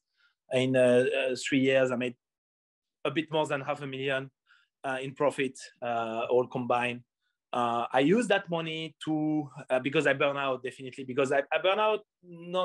I didn't burn my money, but I burn out mentally, where my routines were like 12 hours grind a night. I was playing from midnight to 12 every day on 12 or 13 rooms at the same time. And I was like equivalent of supernova in 4 of them. So I had like 30% back on 4 of them, which doesn't probably exist nowadays. Oh yeah, somewhere it can exist, and I was also making good money with reg bag, but it was small compared to what I was making on the tables.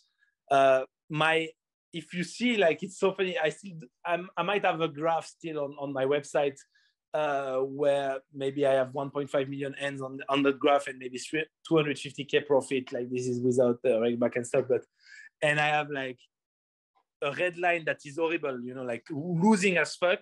And it's all about blue line, especially at the time. It's all about showdown winnings. Like you just make money at showdown. You just make money at showdown. That's how my style was, and most of the regs were having the same kind of line. So yeah, I was making with that money. I burned out because I was playing too many hours, and not having a real life. So I wanted again to travel again. So I made again travel. And when I was traveling, I was enjoying the live cash games.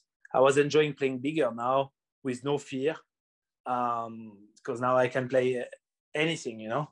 Like the games were not big enough. I was asking for straddle. I was like, what the fuck, you know? Like, guys, you are playing. How come you are playing that small? Like, you know, it's one table, you know. We need to play big. So yeah, I start loving live cash game again so much, and I played big 25, 50 and higher during many years. I met René, I think, at some cash game table in EPT, but I'm not sure if it was the case or not. And René, it was in Malta. It was in EPT, right? Yeah, I said it in the introduction, man. You tried to hit on my wife in the jacuzzi in the Marriott. So it was not in the poker table. No. And then you invited us over. I was living in Belmonte, you know, next to your I started old speaking place. with your wife. Yeah, you tried to hit on my wife in the jacuzzi. You were not next to her. You were not. No, I wasn't there. That's why. That's why I didn't know. You know? Yeah, of course. When I don't do that when I know. And then we got started. You invited us over to your place. Of course. With your setup with 10 screens. I don't know how many screens you had. Yeah, 6 screens at the time. Because of the multi-rooming. So I had no sitting script. Like many regs use sitting script, which was illegal.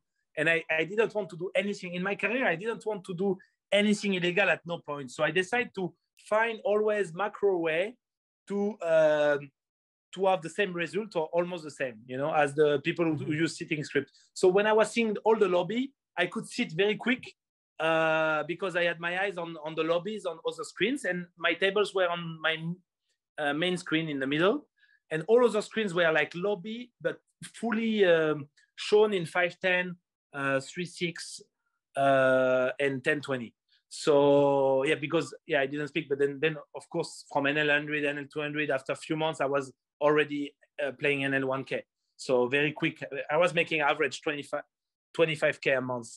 So when I was playing my 70K ends in a month, so I was grinding the highest stakes of .fr and .italy of every room during all those years, and I have used all those screens just to be able to sit very quick before the table get full. When someone come, table gets fulfilled in very, very few moments. But because it was the night, not too crowded, the websites, because I had a lot of websites, because I had a lot of vision about what is going on the lobbies, I could be very quick. So that was my way to make money. And then after that, as I said, the live cash games during all those years, and then I switched to play more tournaments because I want more adrenaline. It's like the grind in live cash games, even if you make like 400, 500 hourly, you get bored at some point because you're still playing for making one buy-in during the day, and you have a bankroll of a few millions. You don't want to just play for making one buy-in. So it's a bit like for someone like me that likes challenge, it was a bit boring. So I start playing high rollers and big tournaments, and I enjoyed, and I had a really successful year last year, which was my first year playing full-time live tournaments. So I hope I will have the same this year. For now, I'm losing this year, but it's the beginning of the year, so we will see. Yeah, what a ride. And yeah, it sounds like you're somebody who enjoys like taking on new challenges, taking on new formats, taking on new things to do. it sounds like that early part of your career, you got quite lucky because you were in like a box of players who were all playing MTTs. Your kind of worldview was quite narrow at that time. And then just by a chance going to the casino because of that kind of coupon or buy-in that you won, and then introducing yourself to cash game players, you're like, wait a second, you guys are making a lot of money playing cash games. And obviously in that moment, your curiosity and your charismatic personality of meeting people must have been a good skill set in that scenario. And yeah, it sounds like once your eyes were open, you're like, wait a second, there's other games going on. I'm going for the real money. So yeah, really, really interesting. I like how you pieced that all together. I was listening along, and as a fan of your story there, it was really, really interesting. So great stuff. So Rennie, would you like to pick it up from the hot tub, or you want to pick it from a different point of the story? The hot tub. From the hot tub. Yeah, we could pick it up from the hot tub. Johan's still playing grinding online cash, because then you mentioned you switched to live, and I was curious, like, when you then switch back to live, you mentioned the games were very good, but I'm sure there were certain adjustments that you had to make in your game going from online to live. Yeah. What were some of the adjustments that you had to make, and what are some things you think online players that come to play live often do wrong? For example, I played live with you. What do I do wrong? Tell me, Johan. No, but you are very good in live also. So you don't do wrong stupid stuff. Okay. Wrong thing. No. I would say that most of the online player, what they do wrong when they go to live, and what I was probably doing wrong, is the fact that you are not aware of what you give away physically. So you are like more in front of your computer with your emotions, like during the hands and stuff. And actually for people who are used to live, it could be readable. So you need to be more like kind of not moving too much, like I would say, like not too systematic, much, right, in your behavior. Yeah, more like... systematic. Yeah. That's one thing for online players. But then what they tend to do wrong, and that's really bad for the game, is they tend to not create a fun atmosphere at the table, which is the whole purpose of why people who are not professional poker player play the game in casino. They play for one reason, who is the main reason, is to have fun. They don't play for making money. They are, especially the high stakes. Let's speak about what I play. So what you play also, René. Let's speak about high stakes. Let's speak about decent stakes, like where people play few thousands of euro in front of them. Don't speak about the blinds, because sometimes you can play a 5-10, but the 5-10 people will all have 5K in front of them. So we're going to consider that as high stakes for life. Let's speak about all the games where people play few thousands in front of them and are not professional poker players. Why they play? They play because they want to have a fun night, a fun day. This is simple. This doesn't make sense for many poker players, especially online players, because they play for making money, for making out. So they think unconsciously that everybody do the same. So it's normal to be silent. It's normal to be just money-oriented, to make tilt other people, to just try to have all the edges to make the maximum money. No, this is normal for you, reality, but your reality is not the reality of the people who are not playing poker for a living. So you need, if you want, that those games exist always and those games last long, because you want also your hourly to be you want to be able. The most problematic in poker is like the fact that we cannot, in high stakes live cash game, we cannot have games running every time, because games die. Games die when, for example, there is no fun anymore. So when there is no fun anymore, like people stop playing and the game break.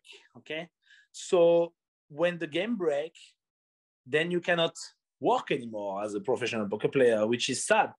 So we are all responsible of the game breaking. So if we want that this continue, the game lasts longer, the fun is very important. So we need to provide fun.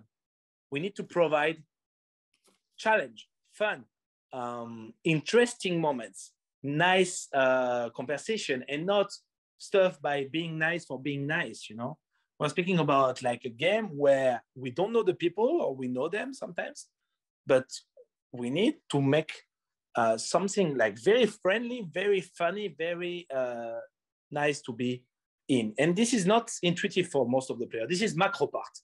So the macro, I was gonna say it really relates to your macro micro story. A player goes in and focuses on the micro, whereas you focus in the macro, right? Yeah, when you focus on the micro, you're gonna increase your win rate on the short run, but you're gonna lose a lot on the long run. And that's you basically gain hourly, but you cannot realize that hourly because there's no gain. Exactly. But you can also think all your life as a poker pro, then that it's not your fault.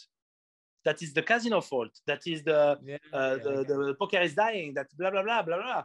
But or you can be part of it and be like, I can make the changement. We are speaking about few tables in the world that are playing more than 10-20. We are playing. We are speaking about probably less than 50 tables at the same time that are running in 10-20. I think it's even less. On a public table. You will be very surprised. Many people will be very surprised that in Las Vegas, the capital of gambling, there is no more than publicly a 20-40 running every day. $20, $40 big blind. This is high stakes? Yeah, it's a high stakes, but because people play 5K, 10K in front of them. But it's not the high stakes that you imagine there is. And many people are like, what? There is only 20-40? What about the 500 1K? Doesn't exist, bro. What about the 100 200? Exists, but it's private. So you cannot get only if you focused on the macro and if you're fun to play with, right? Yeah, you can maybe access that if you are like that. But also, it's your goal to make the public game more fun become than the private bigger, game. longer, and have more public games. So it's your goal to be always, whatever game you play, private or public, you need to provide fun. And provide fun, it's also part of the job of professional poker player. Yeah, that's so basically we are entertainers. Yeah. People want to have a good time. They come to the poker table. We are entertainment, so they sort of pay us to entertain them. Yeah. Okay. Yeah. This is and people walk out of a shitty movie. So if you go to a shitty movie, you go out. Yeah, exactly. You can imagine what you can do. Like when you want to do something, you have money, you want to do something exciting tonight. You can go in a club, but it's always the same thing. You go in a club, you take a table, gonna spend a few €1,000 to buy, or maybe €1,000 or €500 to buy bottles. You're gonna get drunk. Music is whatever, but like you can do that. You can go to cinema, to the movies, but yeah, again, if there are any good movies, you can go to play poker, and poker is probably the most interesting thing that there is for people who wants to enjoy their night and stuff. It's one of the most entertaining things, but it can be very boring, very terrible experience, and you don't want to play that much or that many hours just because the table is silent as fuck, boring as fuck. People don't play small games, mini games like 7 Deuce, or maybe stand-up game. You know, those are the games that we play in my game in Malta. Those are the games we play at Bellagio. They should just make those games mandatory in every live game, in my opinion. That would be so awesome. 7 Deuce at least, yeah. The 7 Deuce should be mandatory in every, like, if you start even adding online. all the combos, you don't need to add all the 8-3, blind 9-4, because it can become a bit changing too much the game. But let's say 7 Deuce should be mandatory. Why playing a cash game without the 7 Deuce when it's the worst hand in poker? No one play it, and we can make it.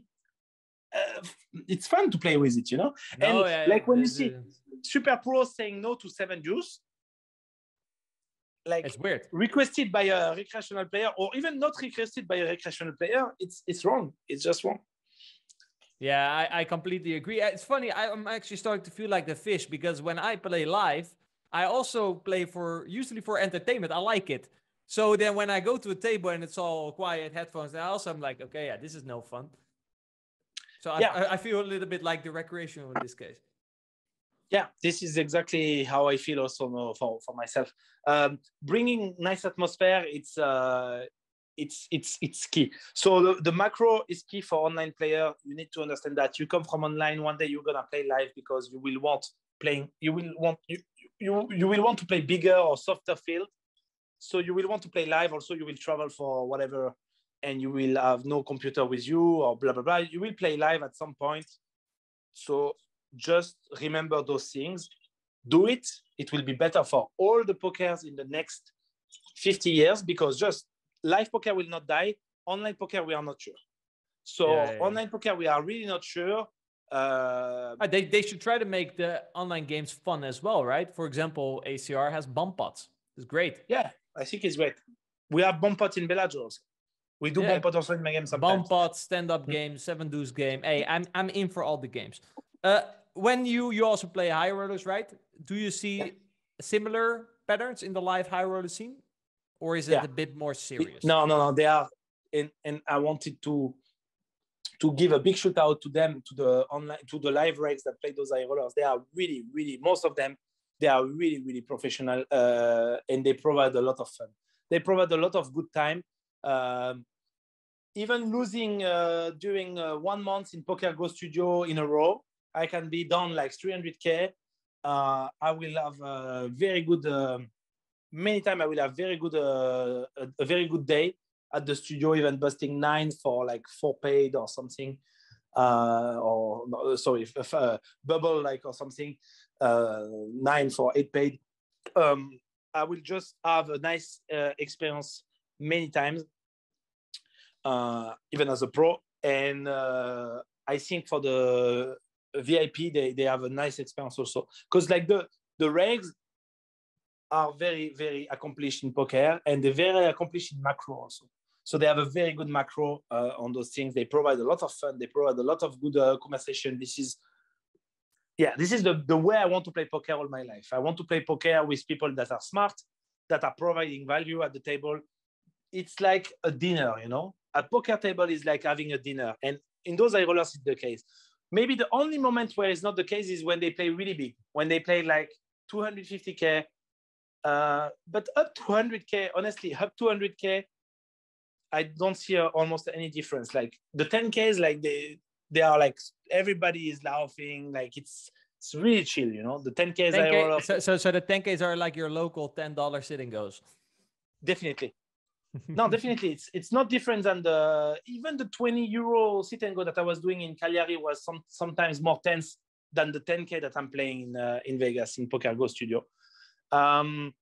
Yeah, bravo. Shout out to Kerry Katz to have created Poker Go Studio. It's a studio only for high rollers, only for hanging out, playing big money in poker, but also having this exclusive place with no noise, no slot machine next to you, not random people that make a lot of noise or make problem at the table. Just people who are playing for fun, but for big money, but still for fun, provide a lot of fun, even the pros. So shoot out for that. We have good service, good drinks, good food coming from the different restaurants of area. So I really like what they build with Poker Go Studio, what Kerry Katz built with this Poker Go Tour, which are all the high rollers basically. Almost all the high rollers in the world are under Poker Go Tour nowadays. So 10K plus, it's a Poker Go Tour, except maybe for the EPTs. Except that every other Poker Go. So reflecting on, let's do some reflecting on your, I think it was 13-year-long career. What do you think is what are some of the most important lessons that poker has taught you?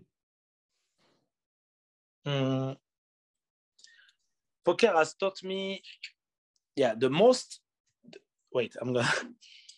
Yeah, no, this is a big question. Take a sip of water, prepare.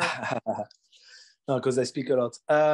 So poker made me read people in life, the intention of the people way more clearly. So thanks to poker, I can read what is the intention of the people in normal life, of like a friend, a family person, a girl, whatever person that enter my life. I can read most of the time very accurate, in an accurate mode, what he wants from me because of poker. Because we are trained as poker player, as professional poker player, to always ask ourselves what he wants me to do in that spot. What is representing here?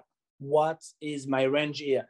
What he thinks I have here? So we are always training millions of times to ask ourselves those right questions that make us do a logic move to answer those right questions.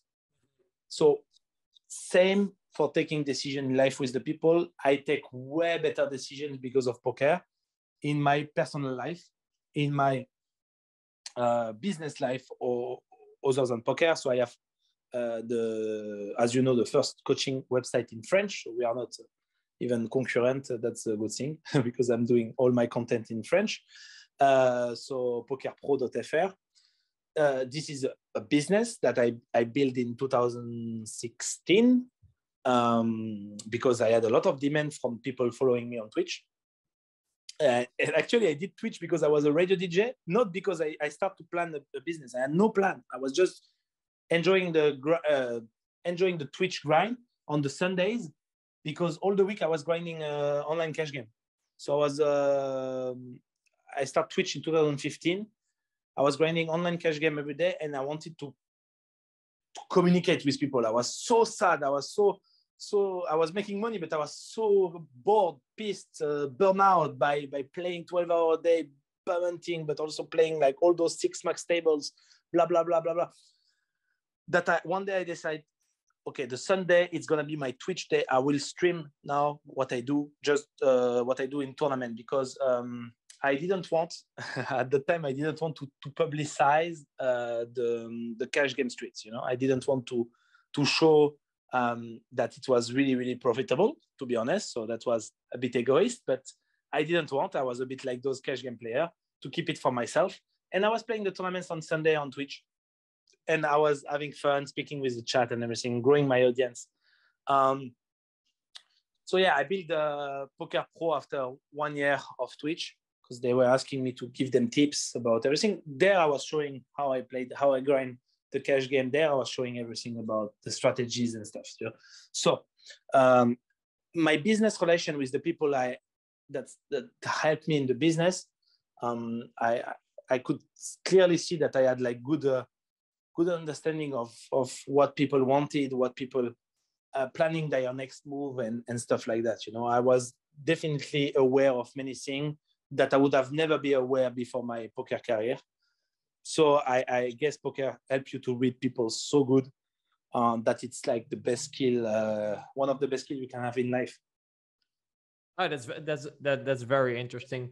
I can't say I learned the same. I would say that those are definitely skills that I could still further develop. I can, and especially a person in your position, you are, I think, a very how do you say that? You're a very friendly guy. You give easily. You're a wealthy guy. So I think also to protect yourself against maybe because of your own character, these skills are very, very useful.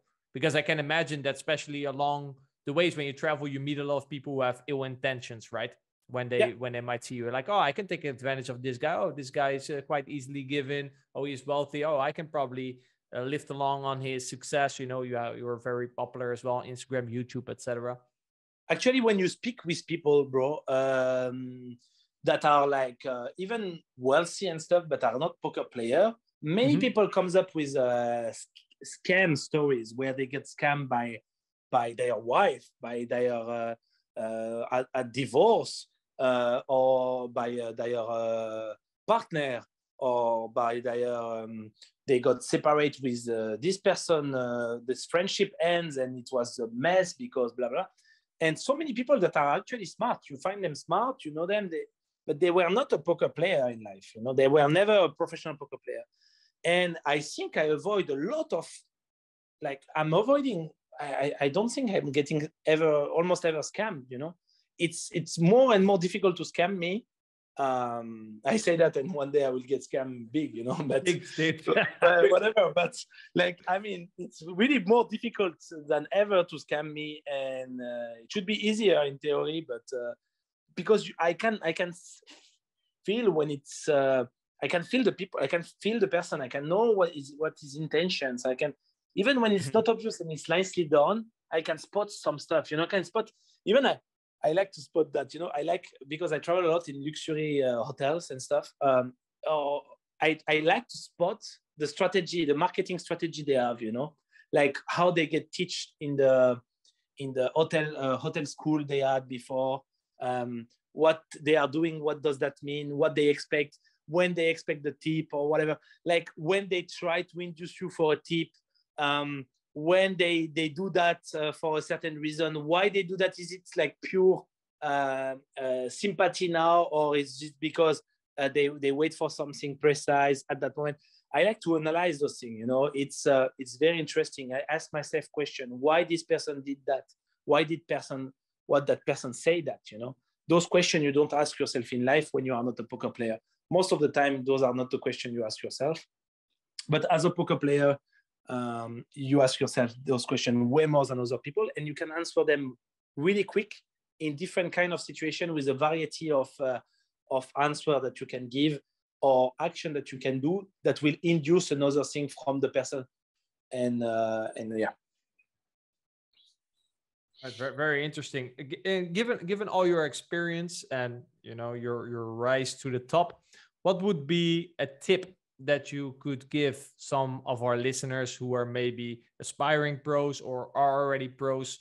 What would be a tip you would give them? Maybe one on the macro level and one on the micro level, or is micro thinking actually the tip? For me, actually, that's a very big takeaway from this podcast.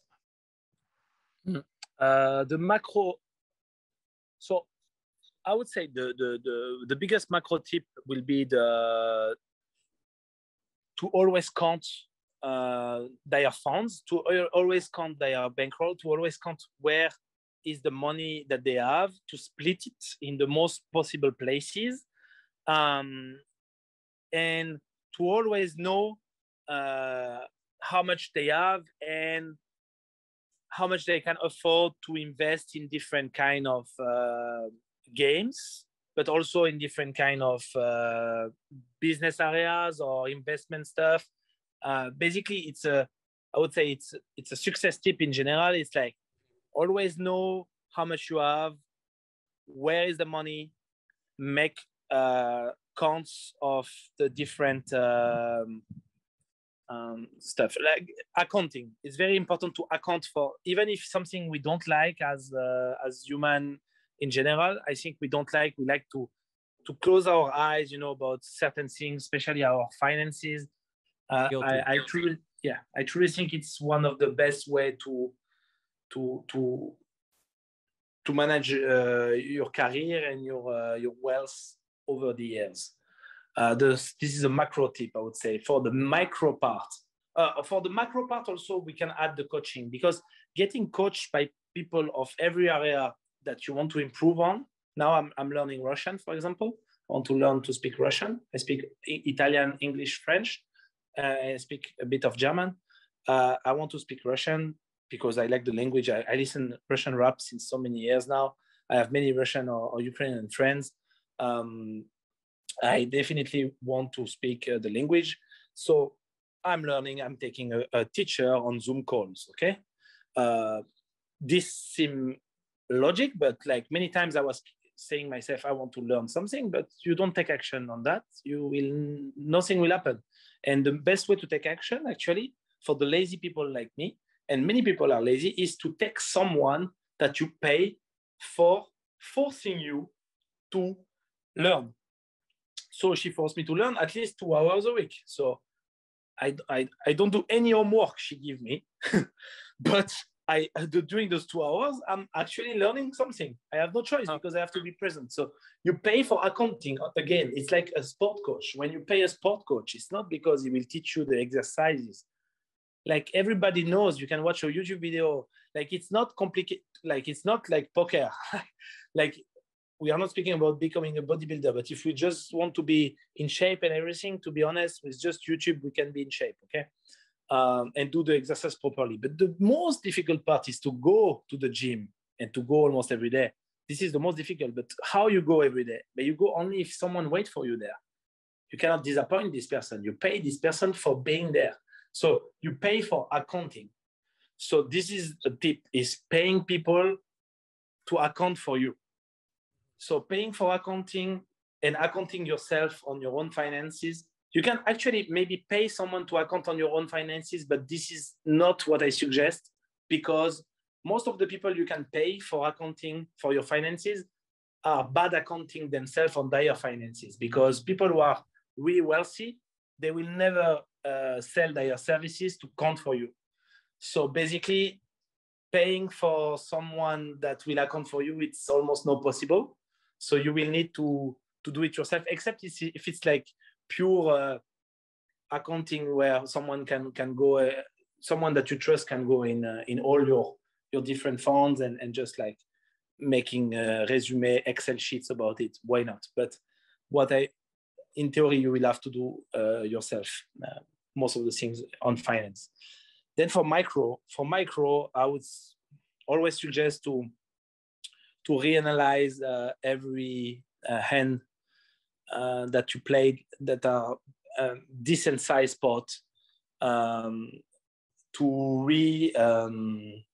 speak with one of your coach about those hands, send message, write them on the phone directly after having playing them.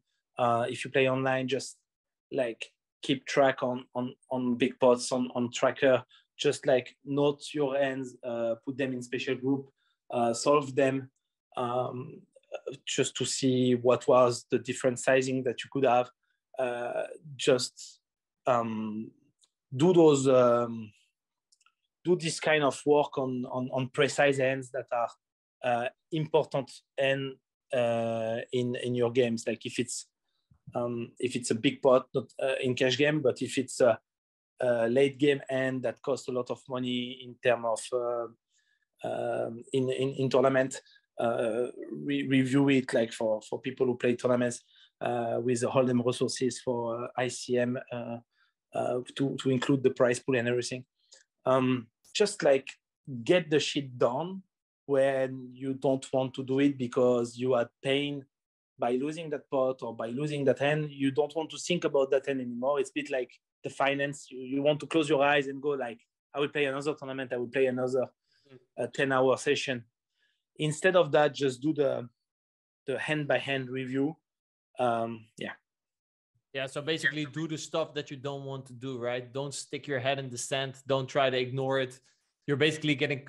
You got quite good maybe in confronting the uncomfortable. You feel uncomfortable doing it, but hey, it's something that you got to get done. Yeah. Any tips that you are writing down for yourself here, Adam? I'm writing down loads of tips. I've got probably 2 pages worth. So I'll steer the conversation in a weird direction if I start rereading all my notes. But yeah, one thing that I really want to touch on, which came up early in the conversation, was when you compared relationships to being an asset. You said putting time into your relationships is like an investment. And often that comes out of your short-term playing time, but the long-term is a huge win. And I think this is a really interesting mindset to have, because I think most poker players struggle with this dynamic. In all honesty, their relationships, they don't invest time into them because they think I'll have success in poker first, and then I'll build these relationships after when I've got all my money. And it doesn't work that way. So for you, when you started to really invest in your relationships, because I know you talked about around the 2016 time when you were streaming, you're very miserable, you're very unhappy. When did it start to click for you that, wait a second, I need to start investing in my relationships? Yeah, this is really, really, really, really nicely nicely said what you say now. It's like exactly explain. You explain exactly how people. So many times with English, I struggle to give my precise opinion on stuff, but because I understand way better, of course, than I speak. Then I want to say like you said it, and I cannot, But okay, so let's go from there. But there was the time, and most of the people, the poker players, have the same problem. They just focus on making the money. Okay, So, but the problem is you burn out. So you burn out for sure. And you burn out many times. So every time you burn out, you're going to lose, like, in cash game, you're going to lose maybe 10 buy-in more than what you should have lost. I don't speak, of course, in one session. I speak in a period. Like 10 buy-ins of pure spew. Like that could have been avoided totally.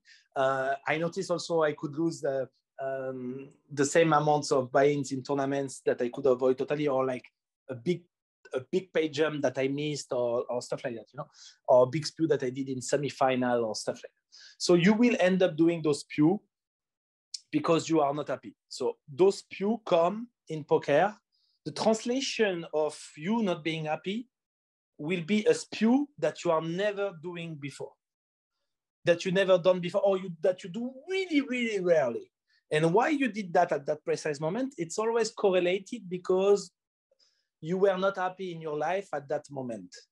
And that's among the years, on 13 years, I noticed that every spew that are really big spew of my career, I did at moments where I was not really happy.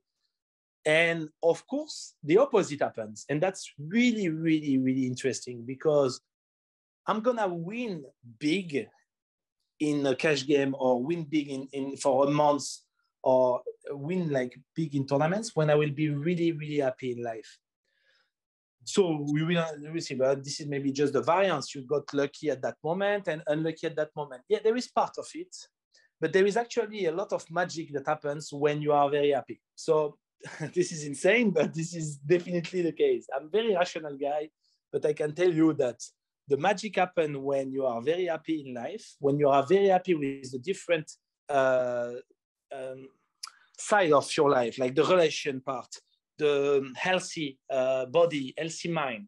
Then your poker becomes really strong. Your confidence increases. It increases the quality of your A game. You are more playing your A games than ever. And it increases then your result. You can get results that you never get before, okay?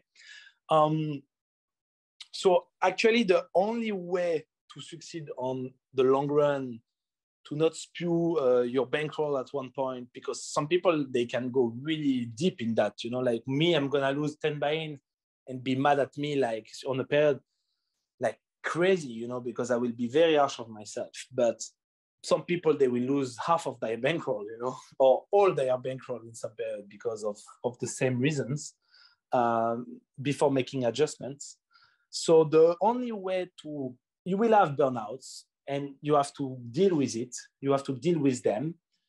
But to reduce the amount of burnouts you will have and to reduce the effects, the bad effects of the burnouts and the money that you will lose in those periods, you will need to create a balance that is the perfect balance for you. And it's different for many people. It's different, but it always includes relationship. If we are men, it includes like also woman, sex, and I guess also for a woman it includes sex also and relationship. But like I will speak for men poker player because I'm a man poker player. So it includes friendship.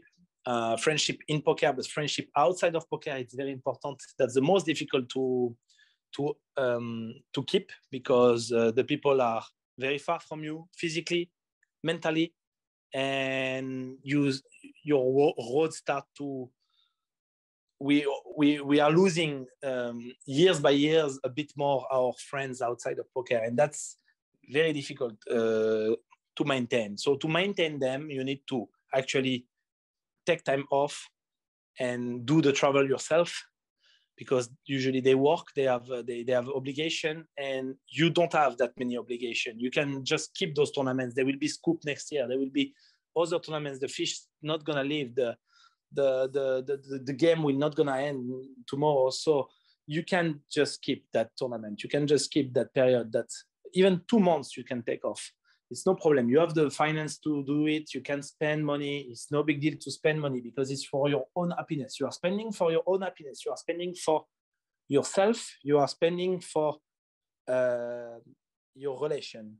So you are spending, just investing basically in, it's not spending, it becomes investing in your relation, your basically by creating time, by forcing the time to be to be for you and your friends. Your friends are working, no problem.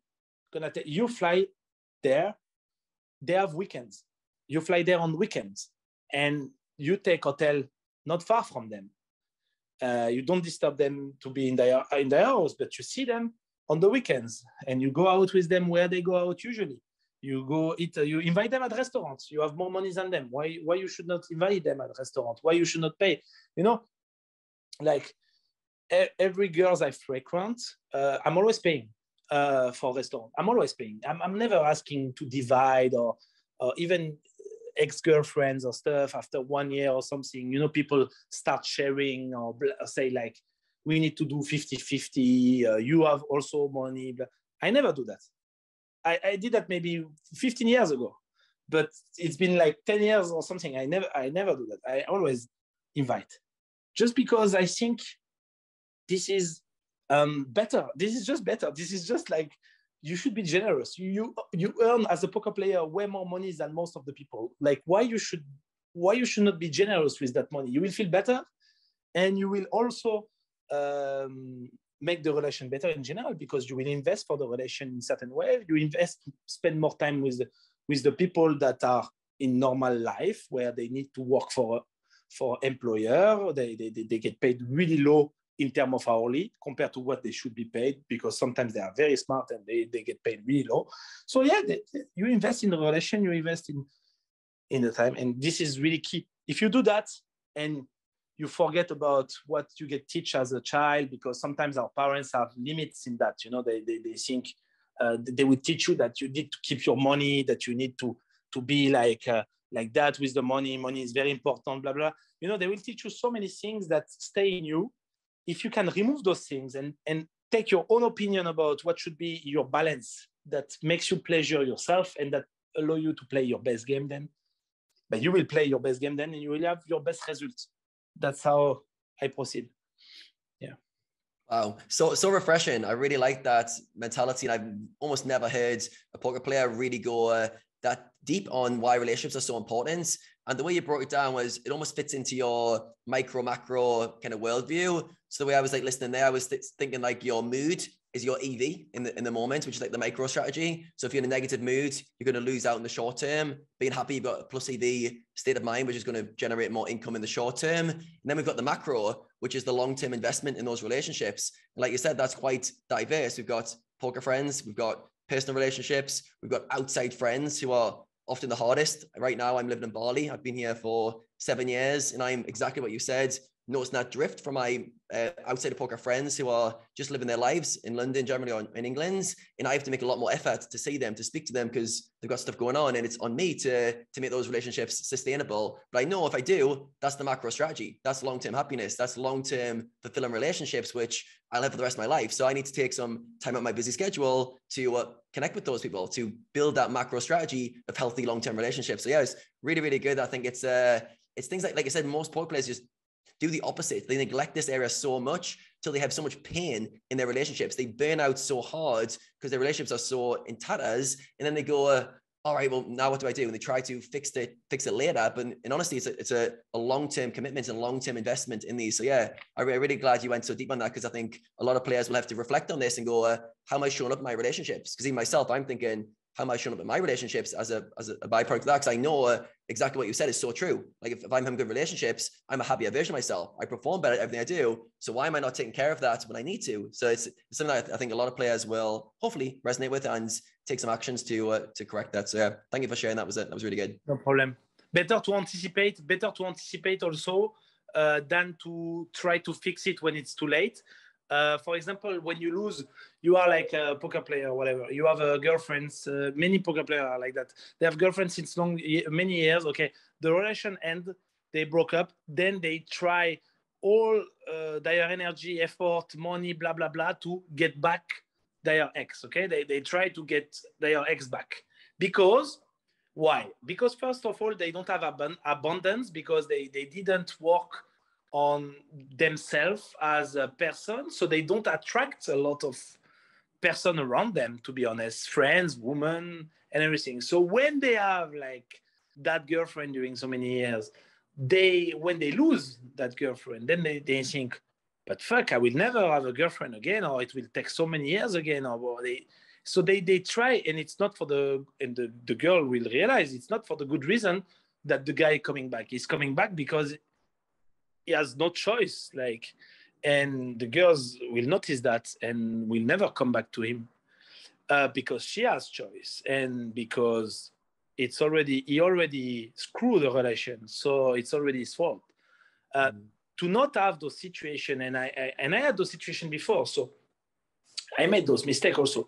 So, and it's been many years now that I'm not making those mistakes anymore, because I analyze what happened, why did I do wrong, and everything. Like, same process that I use for poker, I analyze in relation also what I did wrong and everything.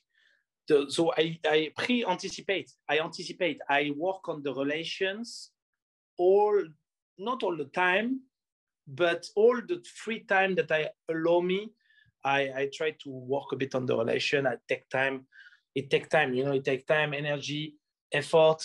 It's like an asset, like we said before. Friendship, relation, it's for every type of relation. Family, same thing. Family, if you avoid your family, but you love them inside you, you know that you love them, you know that you want to see them more, just go see them more, because you will. And I say also that for myself, because I don't see them as often as I should. So you should work on those relations, because this lack of relation, this lack of what you want truly in your heart will cause, in any case, big damage in your bankroll, big damage in your career, if you don't work on it. So yeah. Amazing advice. Yeah, I'm going to re-listen to this whole section, because this 100% applies to me right now. And I think a lot of poker players will almost just be not putting enough time into their relationships. And like you said, it's way better to be preventative and to invest up front in your relationships. You've almost got to do it that way, rather than waiting for the relationships to break down and then trying to repair the damage. And like I said, it takes consistent effort. The way you explain it there, you talk about your relationships always being on your mind. You've got free time, you're investing time into your relationships. You're taking almost like EV from your profitable days to speak with friends, to connect with people, to often fly to see people. And yeah, I think we've got to start thinking our lives in that way. So yeah, I'm definitely going to re-listen to this section and start to apply these concepts. It also applies to cutting. You can cut relation. You can cut to create space for your life and for your mindset.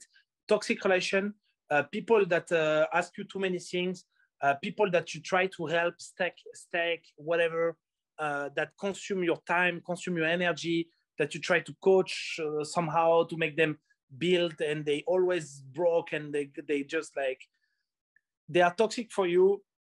You need to cut relation. You need to just block people. Use blocking buttons on WhatsApp, blocking buttons on Facebook. It's sad, but sometimes you don't have choice. People who are too much toxic for you, you need to block them. You cannot just like try infinite time. You can try a few times if you love someone, but you cannot just keep always people around you that are toxic. You will become for yourself toxic. We are the sum of the 5% we spend the most time with.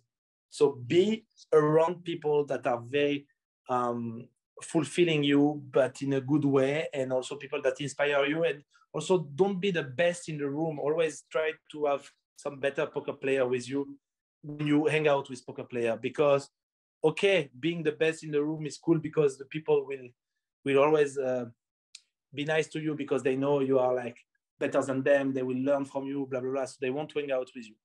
But when you are not the best, and there are some people better than you around you, then it's you are reconsidering sometimes what you do. You discover some mistake that you do, and you are evolving. You're starting evolving in those moments, not when you are like the best in the room. You are starting evolving when you are like one of the worst in the room. And that's actually what I put myself in challenge. It's really hardcore challenge, especially when you don't have a routine that is really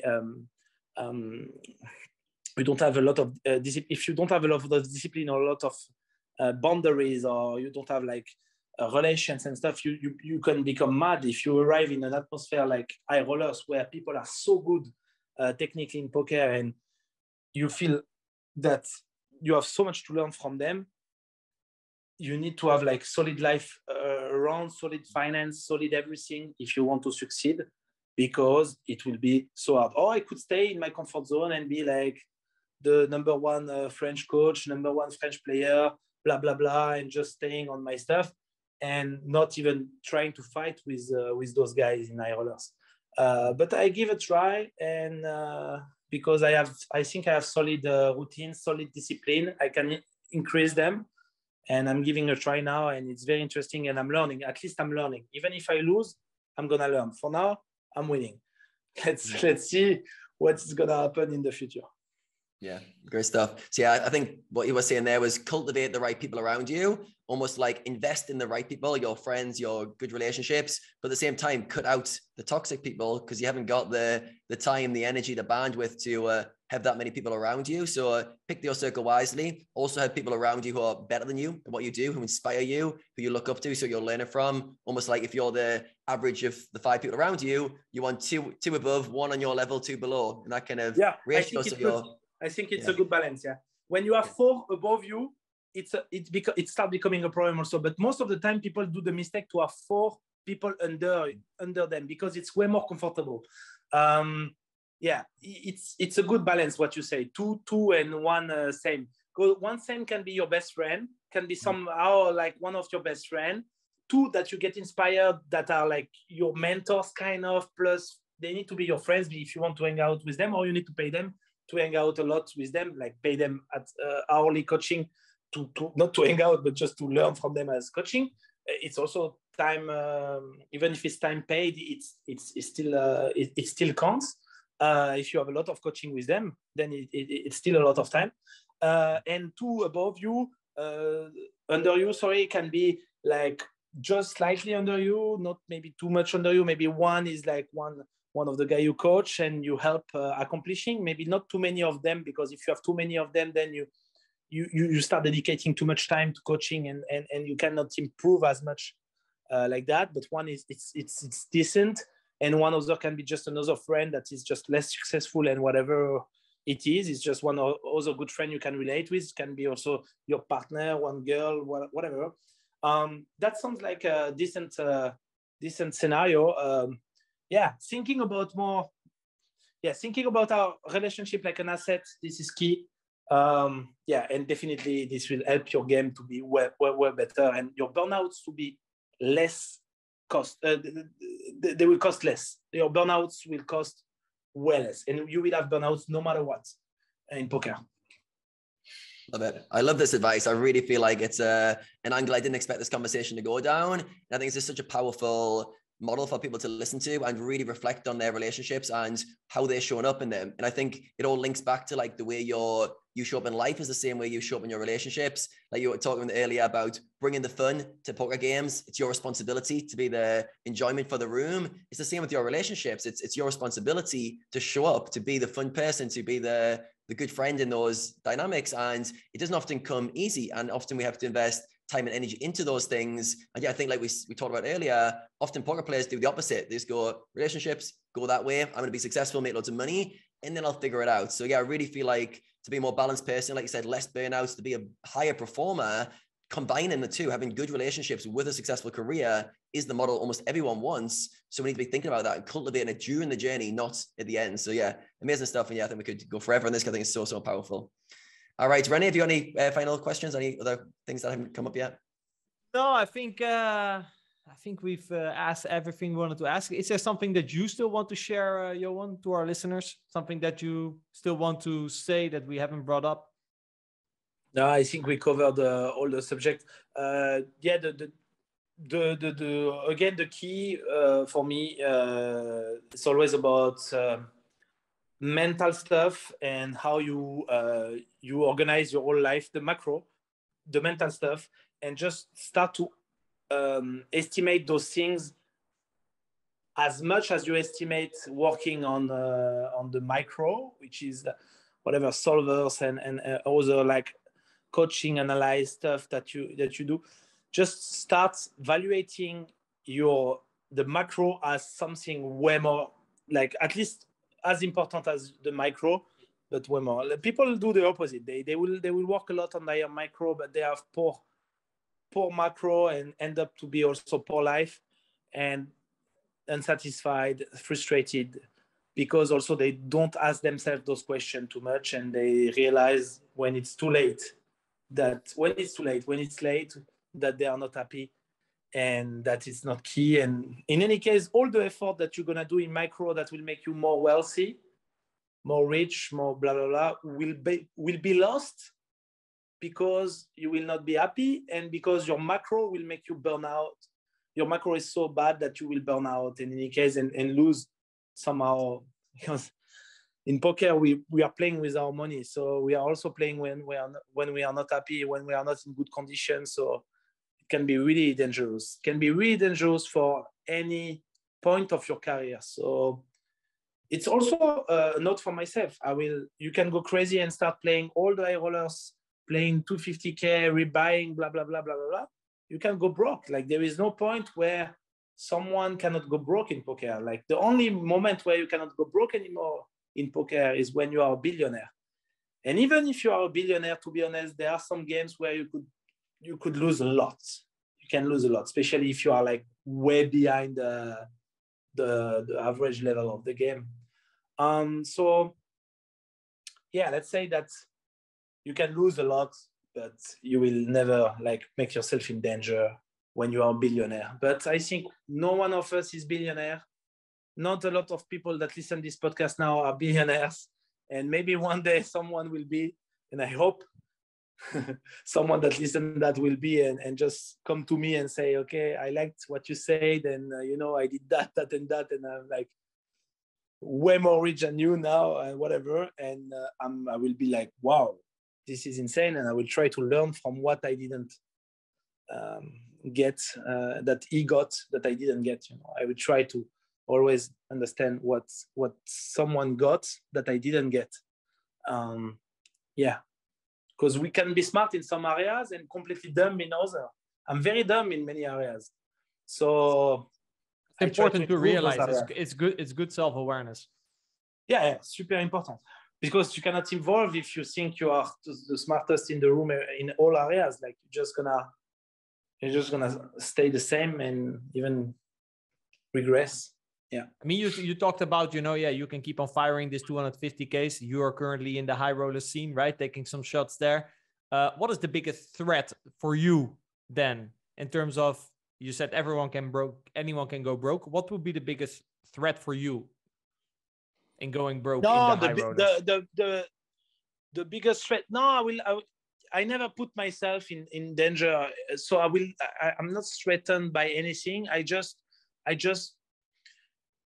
always keep reminding myself that we need to take decisions that are always part of a macro organization. Like bankroll management is key for poker. Shotting is not a way. I don't shot actually. It's like part of my bankroll management.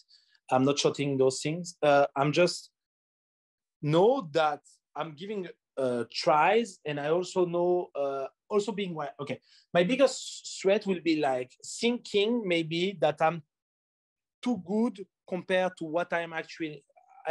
So, and also thinking that I'm too bad compared to what I am. So the most difficult is to evaluate our own level compared to other people because of the big variance that there is in live. So the most difficult is to not think that you are too good compared to the other people. So to underestimate them and thinking you are ready to over them, or the opposite. If you think you are too bad compared to them, then you're going to play bad also. Because you won't even enter probably. Yeah, so you need to think, try to become better, but also think the most objective possible about your level, which is very difficult in live games. It's more easy online. So maybe one of the keys is to continue to play online. One of the keys maybe to continue to play online, but I would not be willing to do so. To be honest, it's not fulfilled me enough. I also think there is cheating going on, and not everywhere, but I think there is. So I definitely don't want to to be part of it anymore. The games are also quite low, right, for your standards now. What do you mean? The games are quite low online. Now online. You can play super big, bro. You can play like session on Sundays, like tournaments guys. They play 200K session on Sundays. They have like spending 200K. So it's if they make zero in the money, they lose 200K. Yeah, okay, that's not low. You can play quite big nowadays because there is a bunch of high rollers, rebuys, and also in cash game.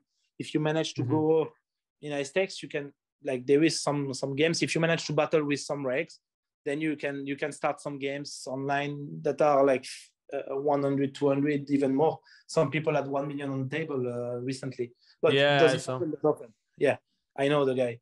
But yeah, so this is not in your career path. We won't see you. Won't see you at those games. Definitely not. And it took me time to accept that because I always wanted to do both. But one day I said, like, I'm not having fun anymore. I'm not having like. It's not social. Like it's not the poker that I want to play anymore. You know, I played all the years. I also think it's way more difficult than before. It doesn't think it's impossible at all, because like so many people are making good money online, so many good players. But I also think it's both more difficult plus less fun for someone that gets older, I think. I'm 33 now. I'm more like a lifetime. And I always loved live. Remember, I start with live. I didn't start with online. I'm someone that is social. Online is the opposite of my character. So, but one of the key probably for the thing I said before is to keep playing online, because you can realize you can know better what is your level, what is your poker level. Yeah. And you can be a bit less lost when you're gonna choose your live games, you know, which is more difficult for me nowadays because I cannot see exactly where I am in the field many times in many games. But I keep giving tries, you know. I prefer to give tries. I'm not taking big risk, so there is no big threat. But if I have to say a biggest threat, that's what I would have said, is to not be able to judicate my own level compared to the field. That would be my biggest threat. And your management and your self-awareness is way greater than your ego, because I would say an ego is often a very big threat, right, in poker. Yeah. Oh, I guess it was my biggest threat at the beginning, that one. But then, yeah, of course, I worked on it with 12 years of poker. You cannot have like too much ego. I have ego, but yeah, like everyone. You remove it, like you remove it on many situations and stuff. All right. Well, I want to thank you a lot, Johan, for sharing a lot of wisdom. And I want to wish you a lot of luck. You're heading over to EPT Monte Carlo tomorrow. Yeah. Busy schedule there. Busy schedule, yeah. I might play the 100K euro on Sunday. Yeah. It's a 3 days event. Yeah. Well, I wish you a lot of luck. You're in a good state, right? You've socialized, relationship are good, happy, you're feeling excited. I see a lot of good things going to happen for you in Monte Carlo. What about you, Adam? I do. I think the macro strategy is spot on. I think the micro is going in there strong as well. And yeah, you put yourself in a good position to have a good 10 days. If I win something big in Monte Carlo, guys, I will say something in the story for you guys, for sharing the good vibes, the good positivity. Yeah. Amazing. I will definitely think about those conversations. This was great conversation. Okay, I liked it. Good stuff. All right, thank you a lot. It's important to have those conversations with smart people, because when you have those conversations, you also you anchor in yourself the concepts, because it's easy to have the concept. It's another thing to apply them. So when you anchor them, the more you anchor them, the more you apply them, because you cannot just speak for nothing. So you just like speak. But as much as you repeat the things and the concept, you apply them more. You apply them more unconsciously, consciously, and everything. So very important that we repeat the concept. Some concepts we know already. Some concepts come from when you associate people that have different, that are smart, that are different way to think. Then it creates another concept that we didn't got before, just because of exchanging, you know. And I think in this conversation there was some concept that were born, that got born because we ask ourselves different questions. you, me, and René, like all three, like this, you know, as a ping pong. Another wisdom bomb dropped in the Mechanics of Poker podcast. Right, Adam? Yes, that was an amazing episode. Probably our most charismatic guest to date. And yeah, just knowledge bomb after knowledge bomb. I've run out of paper. I literally ran out of paper for my note taking. So I'm going to have to reflect on the main points I got from it. See, I think one of the themes that was going throughout the conversation, which we didn't go into in depth, was his level of self-awareness and his intuition as well. He's very aware of his current skill level, his faults, his ego, even early in his career. He realized that was an issue. And he seems like someone who's very in tune with his intuition. He's very in tune with his environment. I think he said the biggest life lesson he learned from poker overall was his ability to read people, not just poker players, but people, anyone in a circle. So that requires a lot of intuition, a lot of feel for your environment, a lot of emotional regulation skills, but yeah, emotional intelligence as well to do that. Yeah, I think that's a real high level skill that he's been able to develop. One of the biggest things I took away from this conversation was treating your relationships as an asset.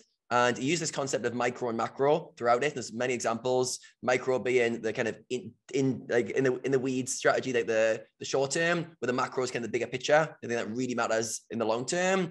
And he talked about his relationships and basically how he invests in those as an investment because his long term, like the macro strategy of being happy is one of the most important things to him. And that translates to him being a good poker player, performing well. And then the micro of that is his mood equals EV, so to speak. He didn't use that terminology, but he's comparing when he's in a negative frame of mind, he loses money or he doesn't play his best. When he's feeling good and feeling happy, he plays his best poker. And he's always thinking big picture. He's someone who, I think I mentioned this through the podcast, he's almost like a chess player, which he was when he was younger. And he's navigating his life circumstances and trying to optimize for happiness, trying to optimize for the bigger picture. And yeah, I think the way he was talking about putting time into your relationships, that was his personal relationships, his poker friends, and in particular his outside of poker friends. He took a bit of time explaining why it's so important as poker players to really reach out to our friends outside of poker and really nurture those relationships. And going away from this conversation, I'm literally going to message a few friends because I feel like I've been neglecting this part of my life, and I'm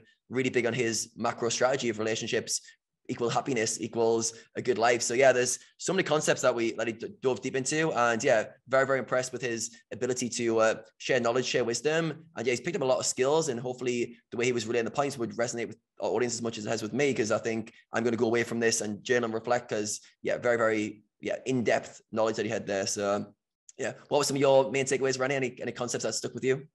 Yeah, and especially I felt like this podcast was really different than the other ones. There was a lot of different angles being, called that in the previous podcast we haven't heard our guests talk about in this way, right? Normally there's sort of a trend and the podcast sort of kind of, they're the same type of players. But Johan definitely brought something new to the table. So I think that's very nice. And indeed, the whole macro micro concept that kept on coming back. I loved the thing where he said, yeah, you can focus on the micro and play well on the live table. You have a good hourly. But if they don't like to play with you, if you're not entertaining, the macro is that you can play a lot of hours. If you only focus on the micro, you can maybe play 2 hours and the game dies. But the macro is your job is to keep that game alive so you can realize your hourly. So I thought that was really interesting. I played, he has a game here, and I got invited to that game a couple of times. And this was actually, he also said, this is something you do well, because I go into the game thinking like, okay, yeah, I want to have a good time. When I go play live, I want to have a good time. And I'm sure also they want to have a good time. And if they like to play with me and I like to play with them, we can play again, right? I thought about in the macro level as well. I also thought it was indeed interesting what you said, be happy. Basically, because of that, he plays his A game more often.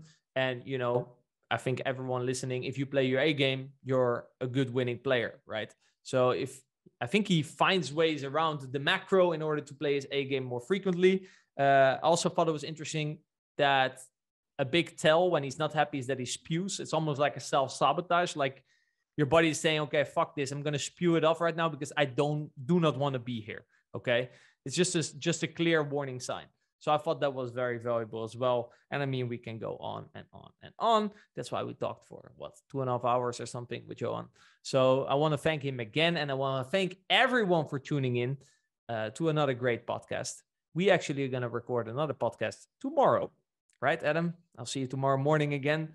For the listener, they'll be like, okay, is it coming out the next day as well? No, you will have to wait probably 2 weeks in between. So thank you all for tuning in again. Make sure to like, subscribe, you name it, give a good rating, and check in all the socials for the new episode. And yeah, that's it. Now, if you learned something in this episode, we would much appreciate it if you like and subscribe. Leave a comment with your main takeaways, give us a 5-star rating, and follow the pod. This way we can reach more players and help them reach their big and ambitious poker goals. And if you want us to help you get to those goals, go over to pokerambition.com to find out more.